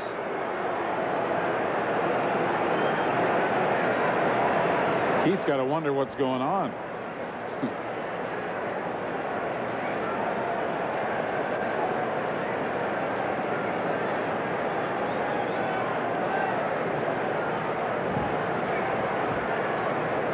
Two men away. Now Strawberry takes some time. You might notice the patch on the left shoulder of the Mets uniform this year. That is commemorative of the 25th anniversary of the New York Mets. And, of course, the Pittsburgh Pirates are celebrating their 100th season. 1-2. And now 2-2. The Pirates played in the first World Series ever played. That was back in 1903, and they played against the Boston Red Sox, who were in the American Association. That was considered a major league at that time. Pirates lost it. And now the count goes to 3-2. And they had Honus Wagner in that team, considered by a lot of people as the greatest player that ever played. A great shortstop. Pirates also had the first radio broadcast ever. That was back in 21. A fellow named Harold Arlen broadcast a Pittsburgh-Philadelphia game. Pirates played the first night home opener in St. Louis. And they fielded the first all-black Major League team back in 1971. 3-2. Grounded foul. And you talk about that first broadcast, Ralph. That was actually on KDKA, the station that was actually the first commercial broadcasting facility in the country, and that's still the Pirate station. I don't know that it was the entire... Not the entire time. No. They lost it for a few years, got it back. 3-2. And it's fouled back out of play. Pittsburgh, the only team in baseball history, Major League Baseball history, to ever play a triple header. They did that in the last day of the season. Out of necessity, we might add. Not by choice. They split the doubleheader, and then playing the third game, it was called because of darkness. Before lights. 3-2. Ball 4. Strawberry walks for the third time. Mets get their 7th walk in this game. And earlier, Ralph, you brought up an interesting point. Strawberry is going to get a lot of walks if he is patient, as long as Foster's hitting behind him, until George proves that he can hit the ball consistently with power. Obviously, right now, Strawberry more of a threat and feared much more so than Foster. Especially with a right-hand pitcher on the mound. Right. George picked him up in the 6th inning with a bloop double to right, scoring Strawberry from second after a double. And the fastball for a ball. Foster struck out in the 1st. Grounded into a force play with the bases loaded in the 3rd. And picked up an RBI with a double in the 6th inning.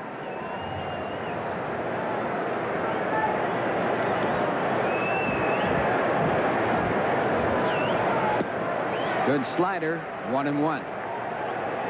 Guante has outstanding movement on his pitches, and his slider, being probably his best pitch, has a lot of late break. Was in 63 games last year, all in relief. Fastball foul back.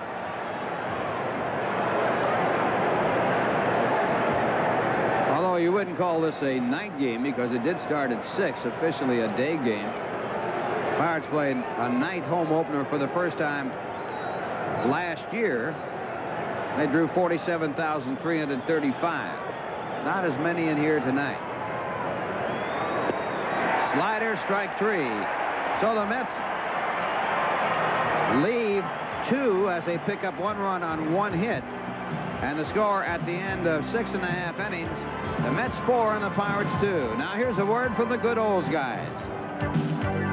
As you Mets fans know, the 1986 season marks the silver anniversary of the Mets franchise.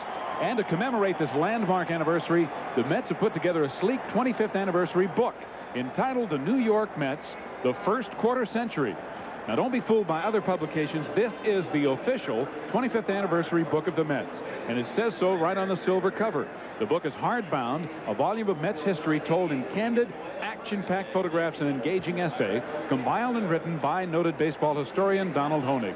To get your copy of the Mets official 25th anniversary book, send check or money order for $17.95 plus $3.25 for shipping and handling, a total of $21.20 to New York Mets 25th anniversary book, Department L, 160 Varick Street, New York, New York, 10013. And if you're like most Mets fans, you'll never seem to get enough news about your team. But now you can by picking up the latest copy of New York Mets Inside Pitch, the official newspaper of the New York Mets. You can get Mets Inside Pitch at your local newsstand or by subscribing through this toll-free number during business hours. The number, 1-800-421-7751. You'll get 12 issues a year, inside information on the ball club, complete minor league reports including stats, the Mets trivia page, viewpoints of New York writers Red Foley, Dan Castellano, and Jack Lang, guest celebrity columnists, clubhouse clippings, and much more. It's the ultimate publication for ultimate Mets fans, and it's only $14.95. Once again, the number, 1-800-421-7751. Now we go to the bottom of the 7th. Steve Kemp to lead off. Kemp in this game takes the first pitch for ball 1. Struck out, called out on strikes, and he has flied to left. Then Gooden comes back and gets a strike. Gooden has struck out 2 in the game. He had the triple crown of pitching last year when he led the league in strikeouts, led the league in wins, and led the league in ERA. Last to do it, Steve Carlton. 2-1. And a good curveball. That one right off the table. Boy, you talk about freezing a hitter. The doctor can do it. You have to be looking for that fastball, and then when he breaks one off like that, most hitters can't do anything about it. Back again, and it is strike 3. Kemp knew it. Gooden gets his 3rd strikeout. And the crowd boos. Well, I need one more K up there in the mini K corner. He got Kemp on a breaking ball similar to this back in the 1st inning. Now, they had to have brought more Ks than that if they're doing it for the doctor. Even with the action going out here on the first ball game of the year. Now it's Tony Pena. He looks at the fastball. Pena 0 for 2 tonight, lined into a big double play for the Mets in the 4th. Hernandez taking the line drive and turning it into a double play as Sid Bream led off the inning with a double and was trapped off second. Good fastball. Not only a good fastball, but an outstanding location. Pena thought it was going to be inside, and it was right over the inside corner.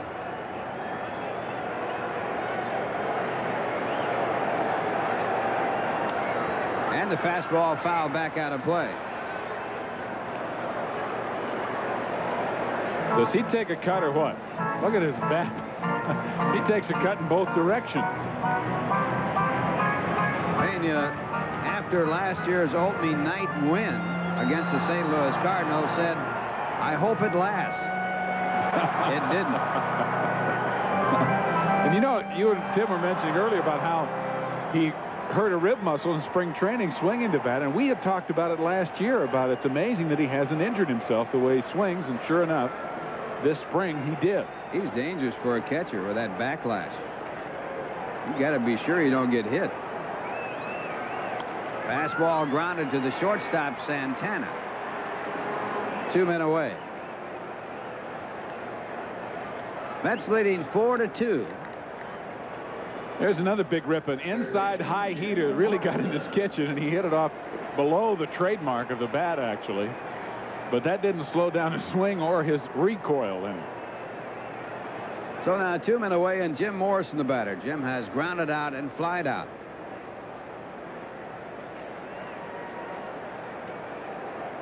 Morrison hitting .254 last year in 92 ball games. That curveball hanging high, 1 ball, no strikes. Morrison certainly played well against New York last year. He hit .333 against the Mets. And the fastball fouled back. Some of those were key hits, particularly in that first game of that final 3-game series here last September. Pirates and Mets played 18 games last year, with the Mets winning 10 and the Pirates winning 8 of their 104 losses. 10 of them to the Mets. This one in foul territory. And out of reach. Howard Johnson did the right thing there. He went over and found out where that railing was, and then sort of worked his way along the railing in an effort to get to the ball.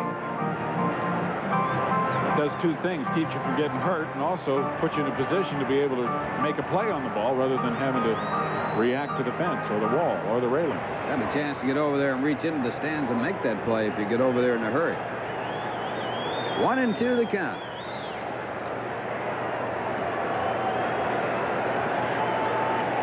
Curveball, and I don't know how he laid off of that one.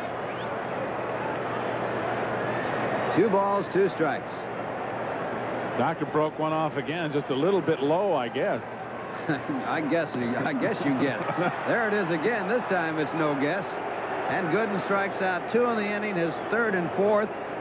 And the Pirates go in order. The score at the end of 7. The Mets 4, the Pirates 2. Now here's a word from Michelob Light. Howard Johnson, the leadoff for the Mets in the 8th. Then it's strike 1. Cecilio Guente in relief, working to Howard, who has been up 3 times with a double. Johnson doubled right over the first base bag his last time up. And this ball fouled away. Johnson did not have a good year last year at the plate, as everyone knows. Not certainly what was expected of him, but he did hit very well against the Pirates. He hit .347 against Pittsburgh pitching. First broadcast on Channel 9 in the regular season. First of 90, and there's a ball. 1-2 the count.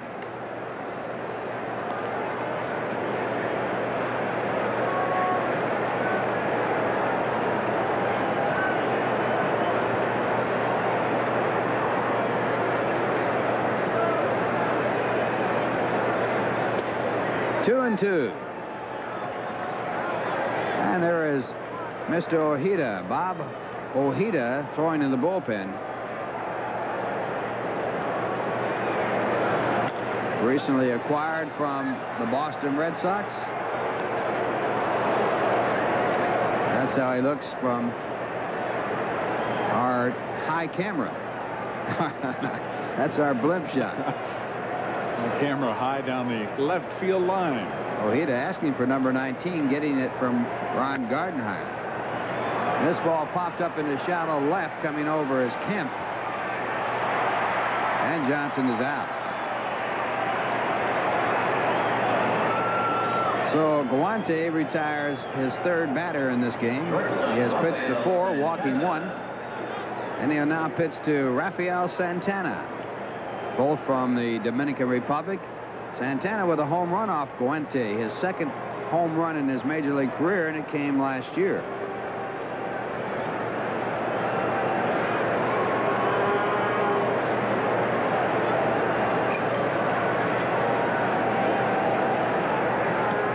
And the slider. 1 ball, no strikes. Mets leading 4-2.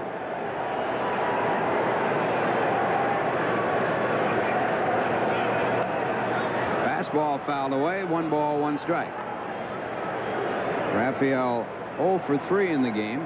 Got a chance to pick up an RBI with a green light on a 3-0 pitch, but grounded out.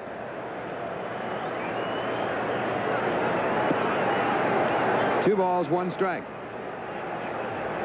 Mets scored 2 in the first. Pirates got 1 back.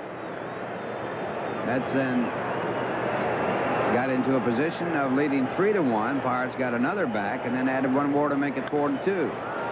Fly ball to shallow right center. Joe Orslack is there and 2 men away. That will bring up Dwight Gooden. Well, I think if Dwight is going to make good on his wager with Marty Noble of Newsday, he has to do it now. 4th at bat, he bet that he'd hit a home run in this contest, and if he did, Noble would have had to shave off his beard, all his facial hair, right? As I understand it, the whole beard, and Marty has a full beard, has to come off. Dwight already has a single. There is Marty with the white shirt on. He has trimmed that down a little bit. Last year, Danny Castellano made a bet about shaving off his beard. The 3 beards. And he happened to win his. Didn't have to shave it. 2-1 to count to Dwight Gooden. What did he bet? Davey Johnson to the Mets to win 6 in a row? Something like a winning streak. Gooden, a good pitch to hit out of here, but he fouls it back.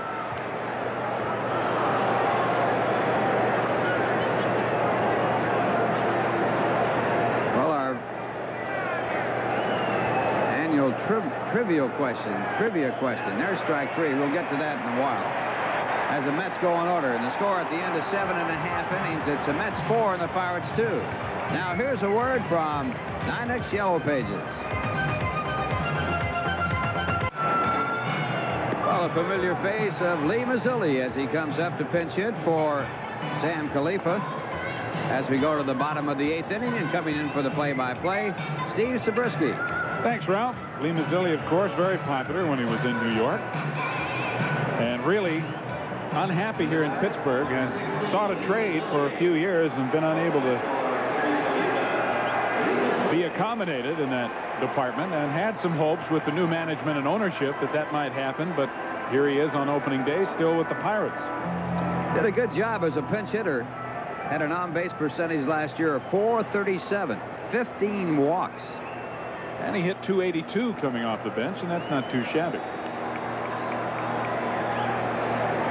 And we'll get to that trivia question. 4-2, New York leads at bottom half of the 8th inning. A fastball high and away. Only once in the history of baseball has a team come into a game with the averages staying the same after the game was over. Every player in that game had the same average after the game was over as they did when they came into the game. And that was on one side, the team that played against the Cleveland Indians. Did you know the answer to that? I do. As I told you.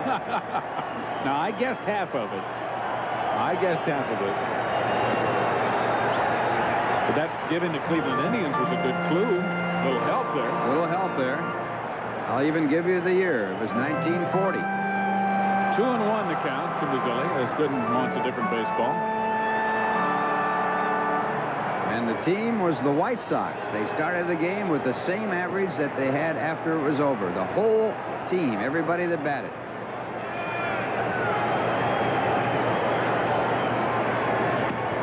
Right there with a fastball, 2-2. Mazzilli disagrees with home plate umpire Bob Engel. Bob Feller pitched a no-hitter on opening day for Cleveland. Everybody started with a 0-0 average, and everybody finished with a 0-0-0 average.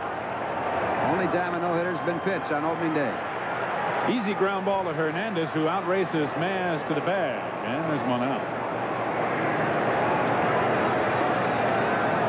Well, Keith, with that great pair of hands, gets the glove down and decides to take it by himself. Mazzilli, of course, still runs very, very well. And there was a good shot, too, Ralph, of Hernandez going over and getting in front of the ball with his body on a ball in which he had the opportunity to do that. And that's really a mark of a good fielder, not to get away from those fundamentals. Made only 4 errors last year, fielded .997, the best in the National League, and won another Gold Glove as 8. Bill Allman will pinch hit for Cecilio Guante now with 1 out here in the 8th inning. Allman, a one-time Met. And last year he was a starter. He hit .286 this spring as Jim Wynn warms up in the Pirate bullpen and will more than likely be the next Pittsburgh pitcher. Breaking ball from Gooden for strike 1. Allman played for the Mets briefly and ineffectively in 1980. Allman hit .270 here in Pittsburgh last year with 6 homers and 29 RBIs. He is what you call a versatile player. He has played every position but pitcher in his major league career. Now in his 10th year. Low and inside, 1-1.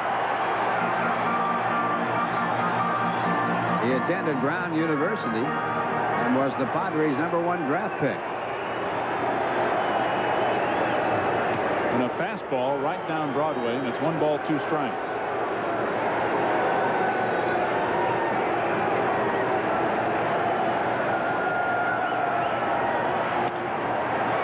Behind the fastball is Bill Allman, and it's still 1-2. Gooden appears to be heating up a little bit, and I'm not trying to make excuses for the fact that he's had some shots hit off of him, and of course everybody expects superhuman effort from him, but he does not like the cold weather, and it is a little cool here tonight. Again, Allman behind the fastball. It's still 1-2. And it looks to be, Ralph, like now Dwight has really found it.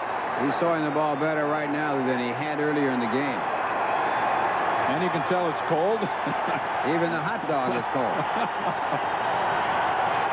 That was some jacket.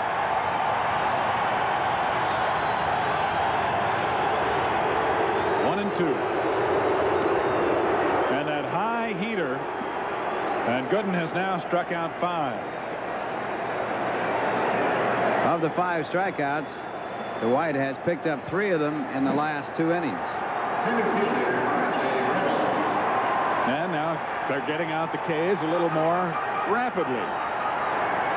Fernando Valenzuela struck out 9 in his complete game victory over San Diego, his first time out, so he leads the National League in strikeouts.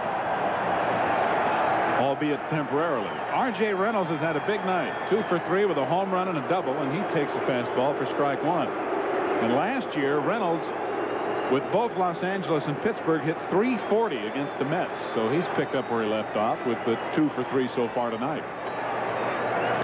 Breaking ball grounded in the hole. Backman with a diving stop and throws him out. Nice play, Wally Backman, to end the inning.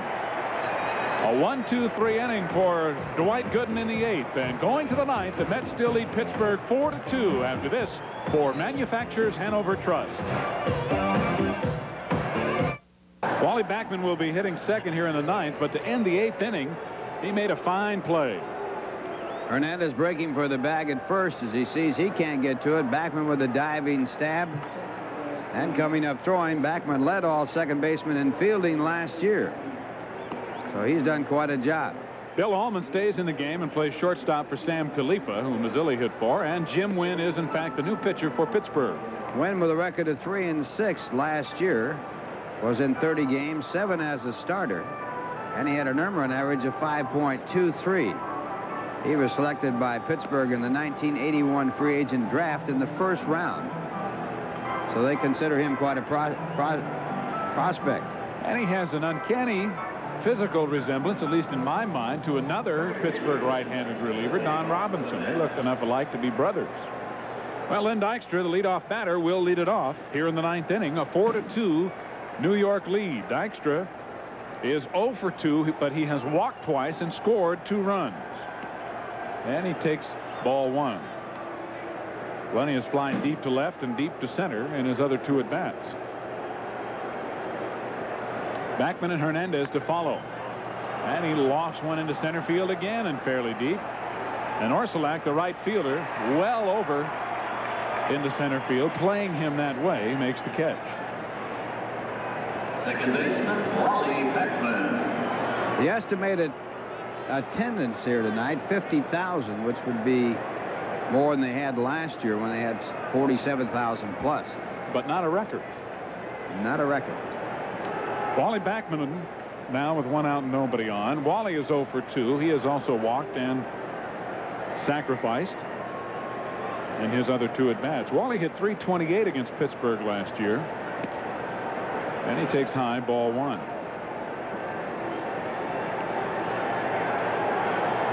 And of course, hit .273 overall.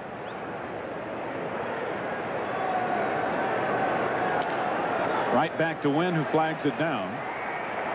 And there are 2 away.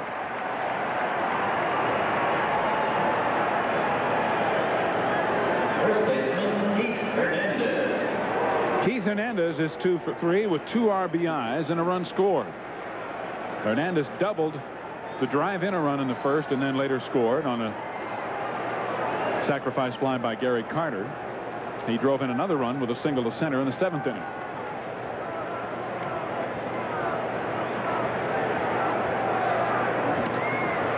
Ball 1.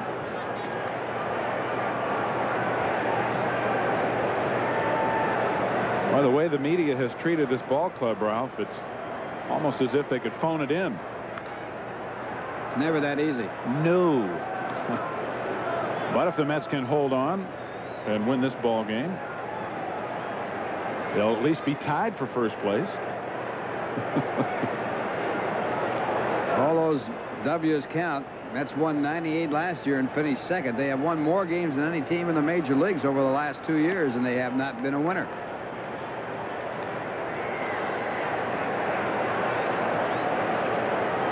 They have won 98 and 90 in their last 2 years.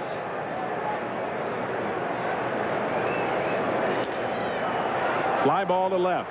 Kemp. And an easy inning for Jim Wynn here in the 9th. The Mets go in order with a 2-run lead, leading Pittsburgh 4-2. We'll go to the bottom half of the 9th after this for Lincoln Mercury. Joe Orsulak leads off the 9th inning against Dwight Gooden, with the Mets leading Pittsburgh 4-2. And the curveball stays high for ball 1. Orsulak to be followed by Johnny Ray and Sid Breen. Orsulak with a triple in 3 at-bats. And the fastball a little high, and it's 2-0.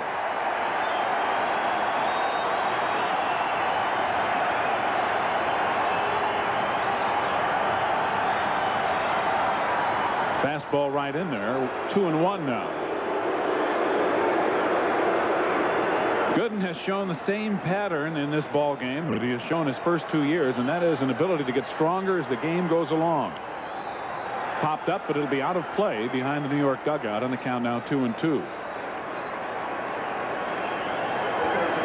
Gooden has never pitched more than 9 innings in his brief major league career of 2 years. Of course, pitching in the 9th inning right now.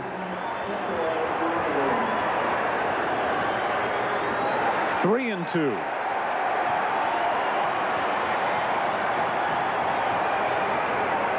And what is left of this, somewhere in the vicinity of what was a 50,000 person crowd, really making some noise here in the ninth.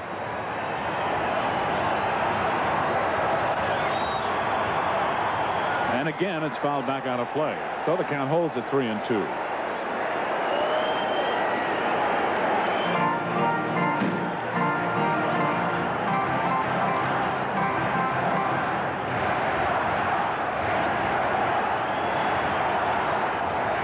And a fastball, and Orsulak just did get a piece of it to stay alive. The count remaining at 3-2. Roger McDowell to the left, and Jesse Orozco, the left-hander, on the right-hand side of your screen.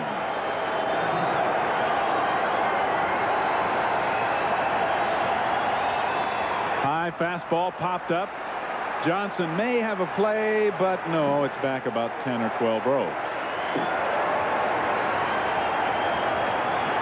Still 3-2. And I wonder how many pitches Dwight has thrown. That is obviously a concern and has always been of Davy Johnson and the Mets front office, and could be tonight this early in the season. But it is the ninth inning. Ball 4. And that's Gooden's first walk of the game.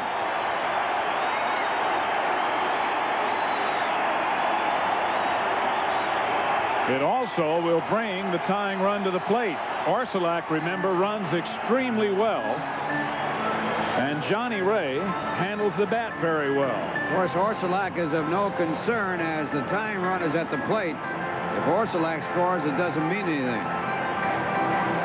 Johnny Ray 1 for 3, a single to right back in the first inning. He also drove in a run with a ground out in the 6th.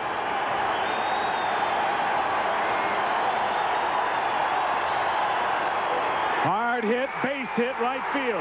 Orsulak will stop at second as Strawberry is up with it quickly. Hit number 6 for Pittsburgh, and they have the tying runs aboard with nobody out here in the ninth inning.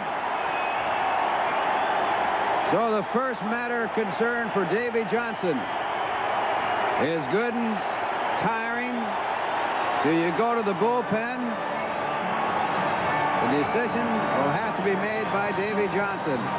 Matter coming up, Sid Bream, and we'll see how Pittsburgh plays it. Will they sacrifice to get the time run down to second base?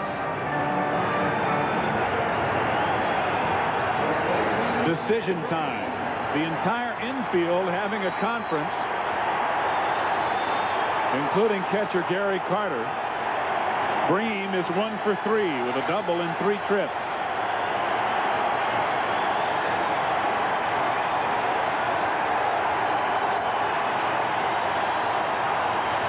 Bunting, and it's a good one.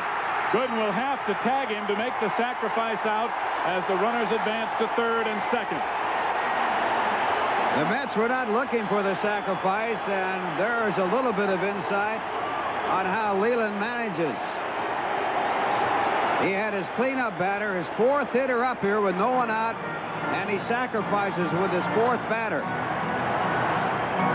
Gooden makes the play, picks up the out, and now the tying run is at second base. And the batter will be Steve Kemp. Kemp is 0 for 3 as each manager takes a certain posture.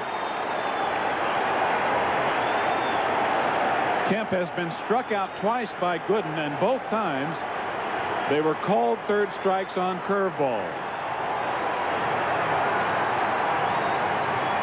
And the fastball is high.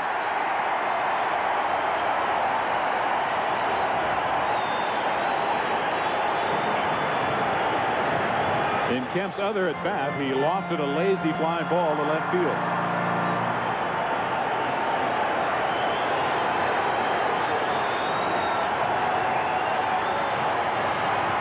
And a curveball for a swinging strike 1. It's 1-1. Good curveball by Gooden on that pitch.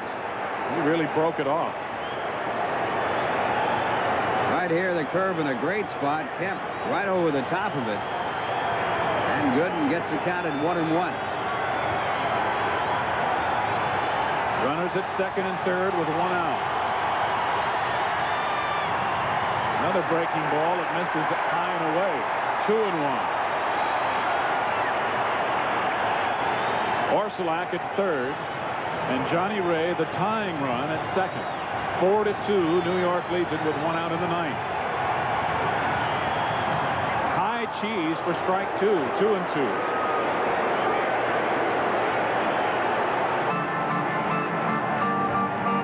Fastball in a very good spot, up around the letters, and Gooden now looking for a strikeout. He's had 5 in this game. He needs 1 here.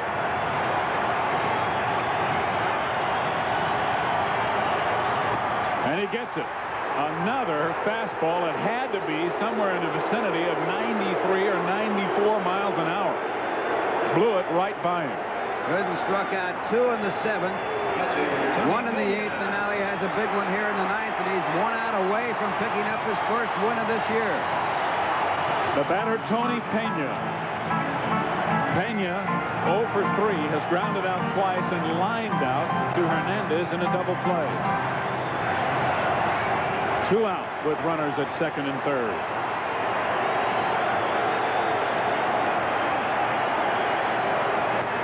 A tapper, and Gooden will take it himself, and the Mets win the first game of the 1986 season. Dwight Gooden picks up his first victory and first complete game as New York wins it 4-2. Ralph and I'll be right back to wrap it up here at Three River Stadium in Pittsburgh. Stay with us. Once again, the final score, New York 4 and Pittsburgh 2. We're back after this word from Michelob Light.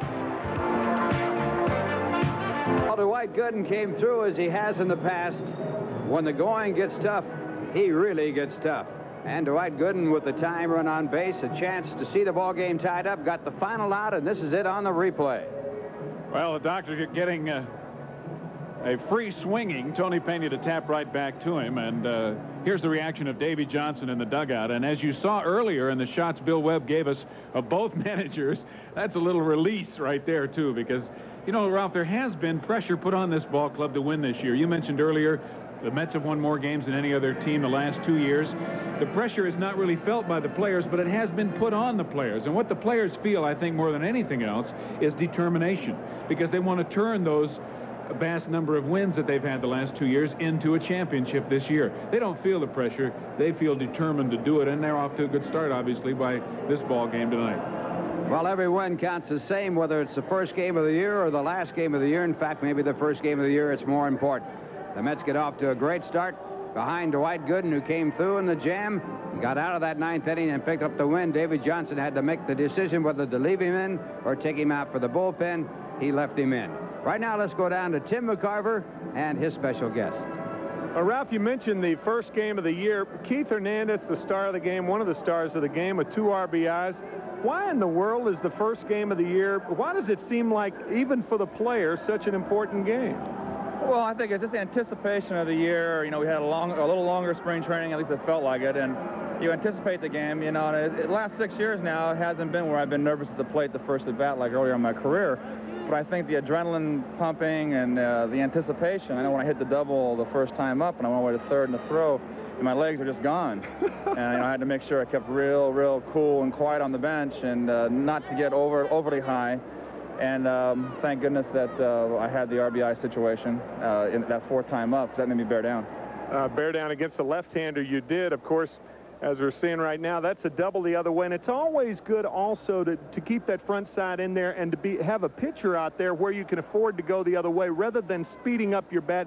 I know a lot of the problems that a lot of hitters have early in the season because it's cold. You're coming out of Florida, and you have a tendency to be out in front of everything. Well, you know, it's just a matter. Sometimes you get off great, and you're right there in sync, and it's always nice to get that first one out of the way, the first at bat. And Reuschel is a sinker ball pitcher, and I kind of was setting up out there, and he threw me a sinker away, and he got it up a little bit. I'm glad to get it. Gary Carter told me in the dugout that Dwight Gooden was throwing better in the 9th than he was in the 1st inning. Well, you know, I can tell from the side. Wally and I were talking during the game. We knew that Doc really didn't have that good pop. And around the 8th inning, you can just see him when he can smell it. He shuts the door. You play with Bob Gibson, you know, there's that type of pitcher. Yep. Keith Hernandez with 2 RBIs, a single and double. Matter of fact, he drove in the first run of the year for the Mets tonight. Congratulations, Keith. Thank you, Tim. Let's go back to the booth to Ralph and Steve. Well, Dwight Gooden got 4 of his 6 strikeouts in the ball game. From the 7th inning on, he got a big strikeout, but he got Steve Kemp with the time run at second base, and then got the final out against Tony Pena on his first pitch to Pena to win it by a score of 4-2. So the Mets get their victory here in the opening night game, and the final score once again: the Mets 4 and the Pirates 2. Mets baseball has been brought to you by Michelob Light, super premium taste and less filling beer. Who says you can't have it all? By manufacturers Hanover Trust. We realize your potential. By Nissan, who invites you to test drive the all-new 1987 Nissan Sentra at your Nissan dealer now. By Burger King.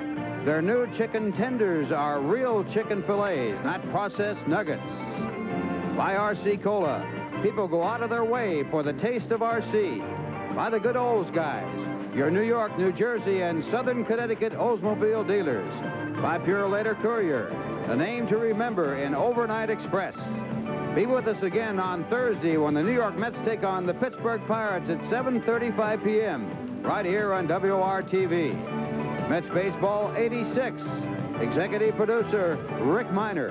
Produced and directed by Bill Webb. Associate Director Dick Wargold. Promotional consideration was provided by True Value Hardware Stores and Home Centers. Watch your favorite team anywhere you go with this Casio LCD pocket television with clear black and white reception. Compliments of True Value Hardware Stores and Home Centers. And by Wayne Scott. Our guests will receive a gift from Wayne Scott. You never get a second shot at a first impression. Impress the first time with Wayne Scott shirts, knits, sweaters, and underwear for young men. Available at stores everywhere. Wayne Scott. Mets Baseball 86 is a production of Channel 9 Sports. Production facilities arranged through Banda Communications. Announcers on the preceding telecast were approved and contracted for by Doubleday Sports Incorporated.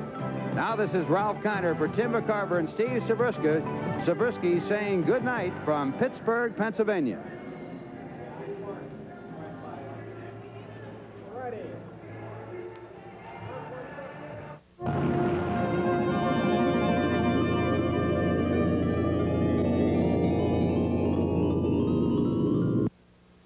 Bring it home, Dr. King. Proud enough, strong enough, tough enough, loud enough. We're putting our hands together, making our best.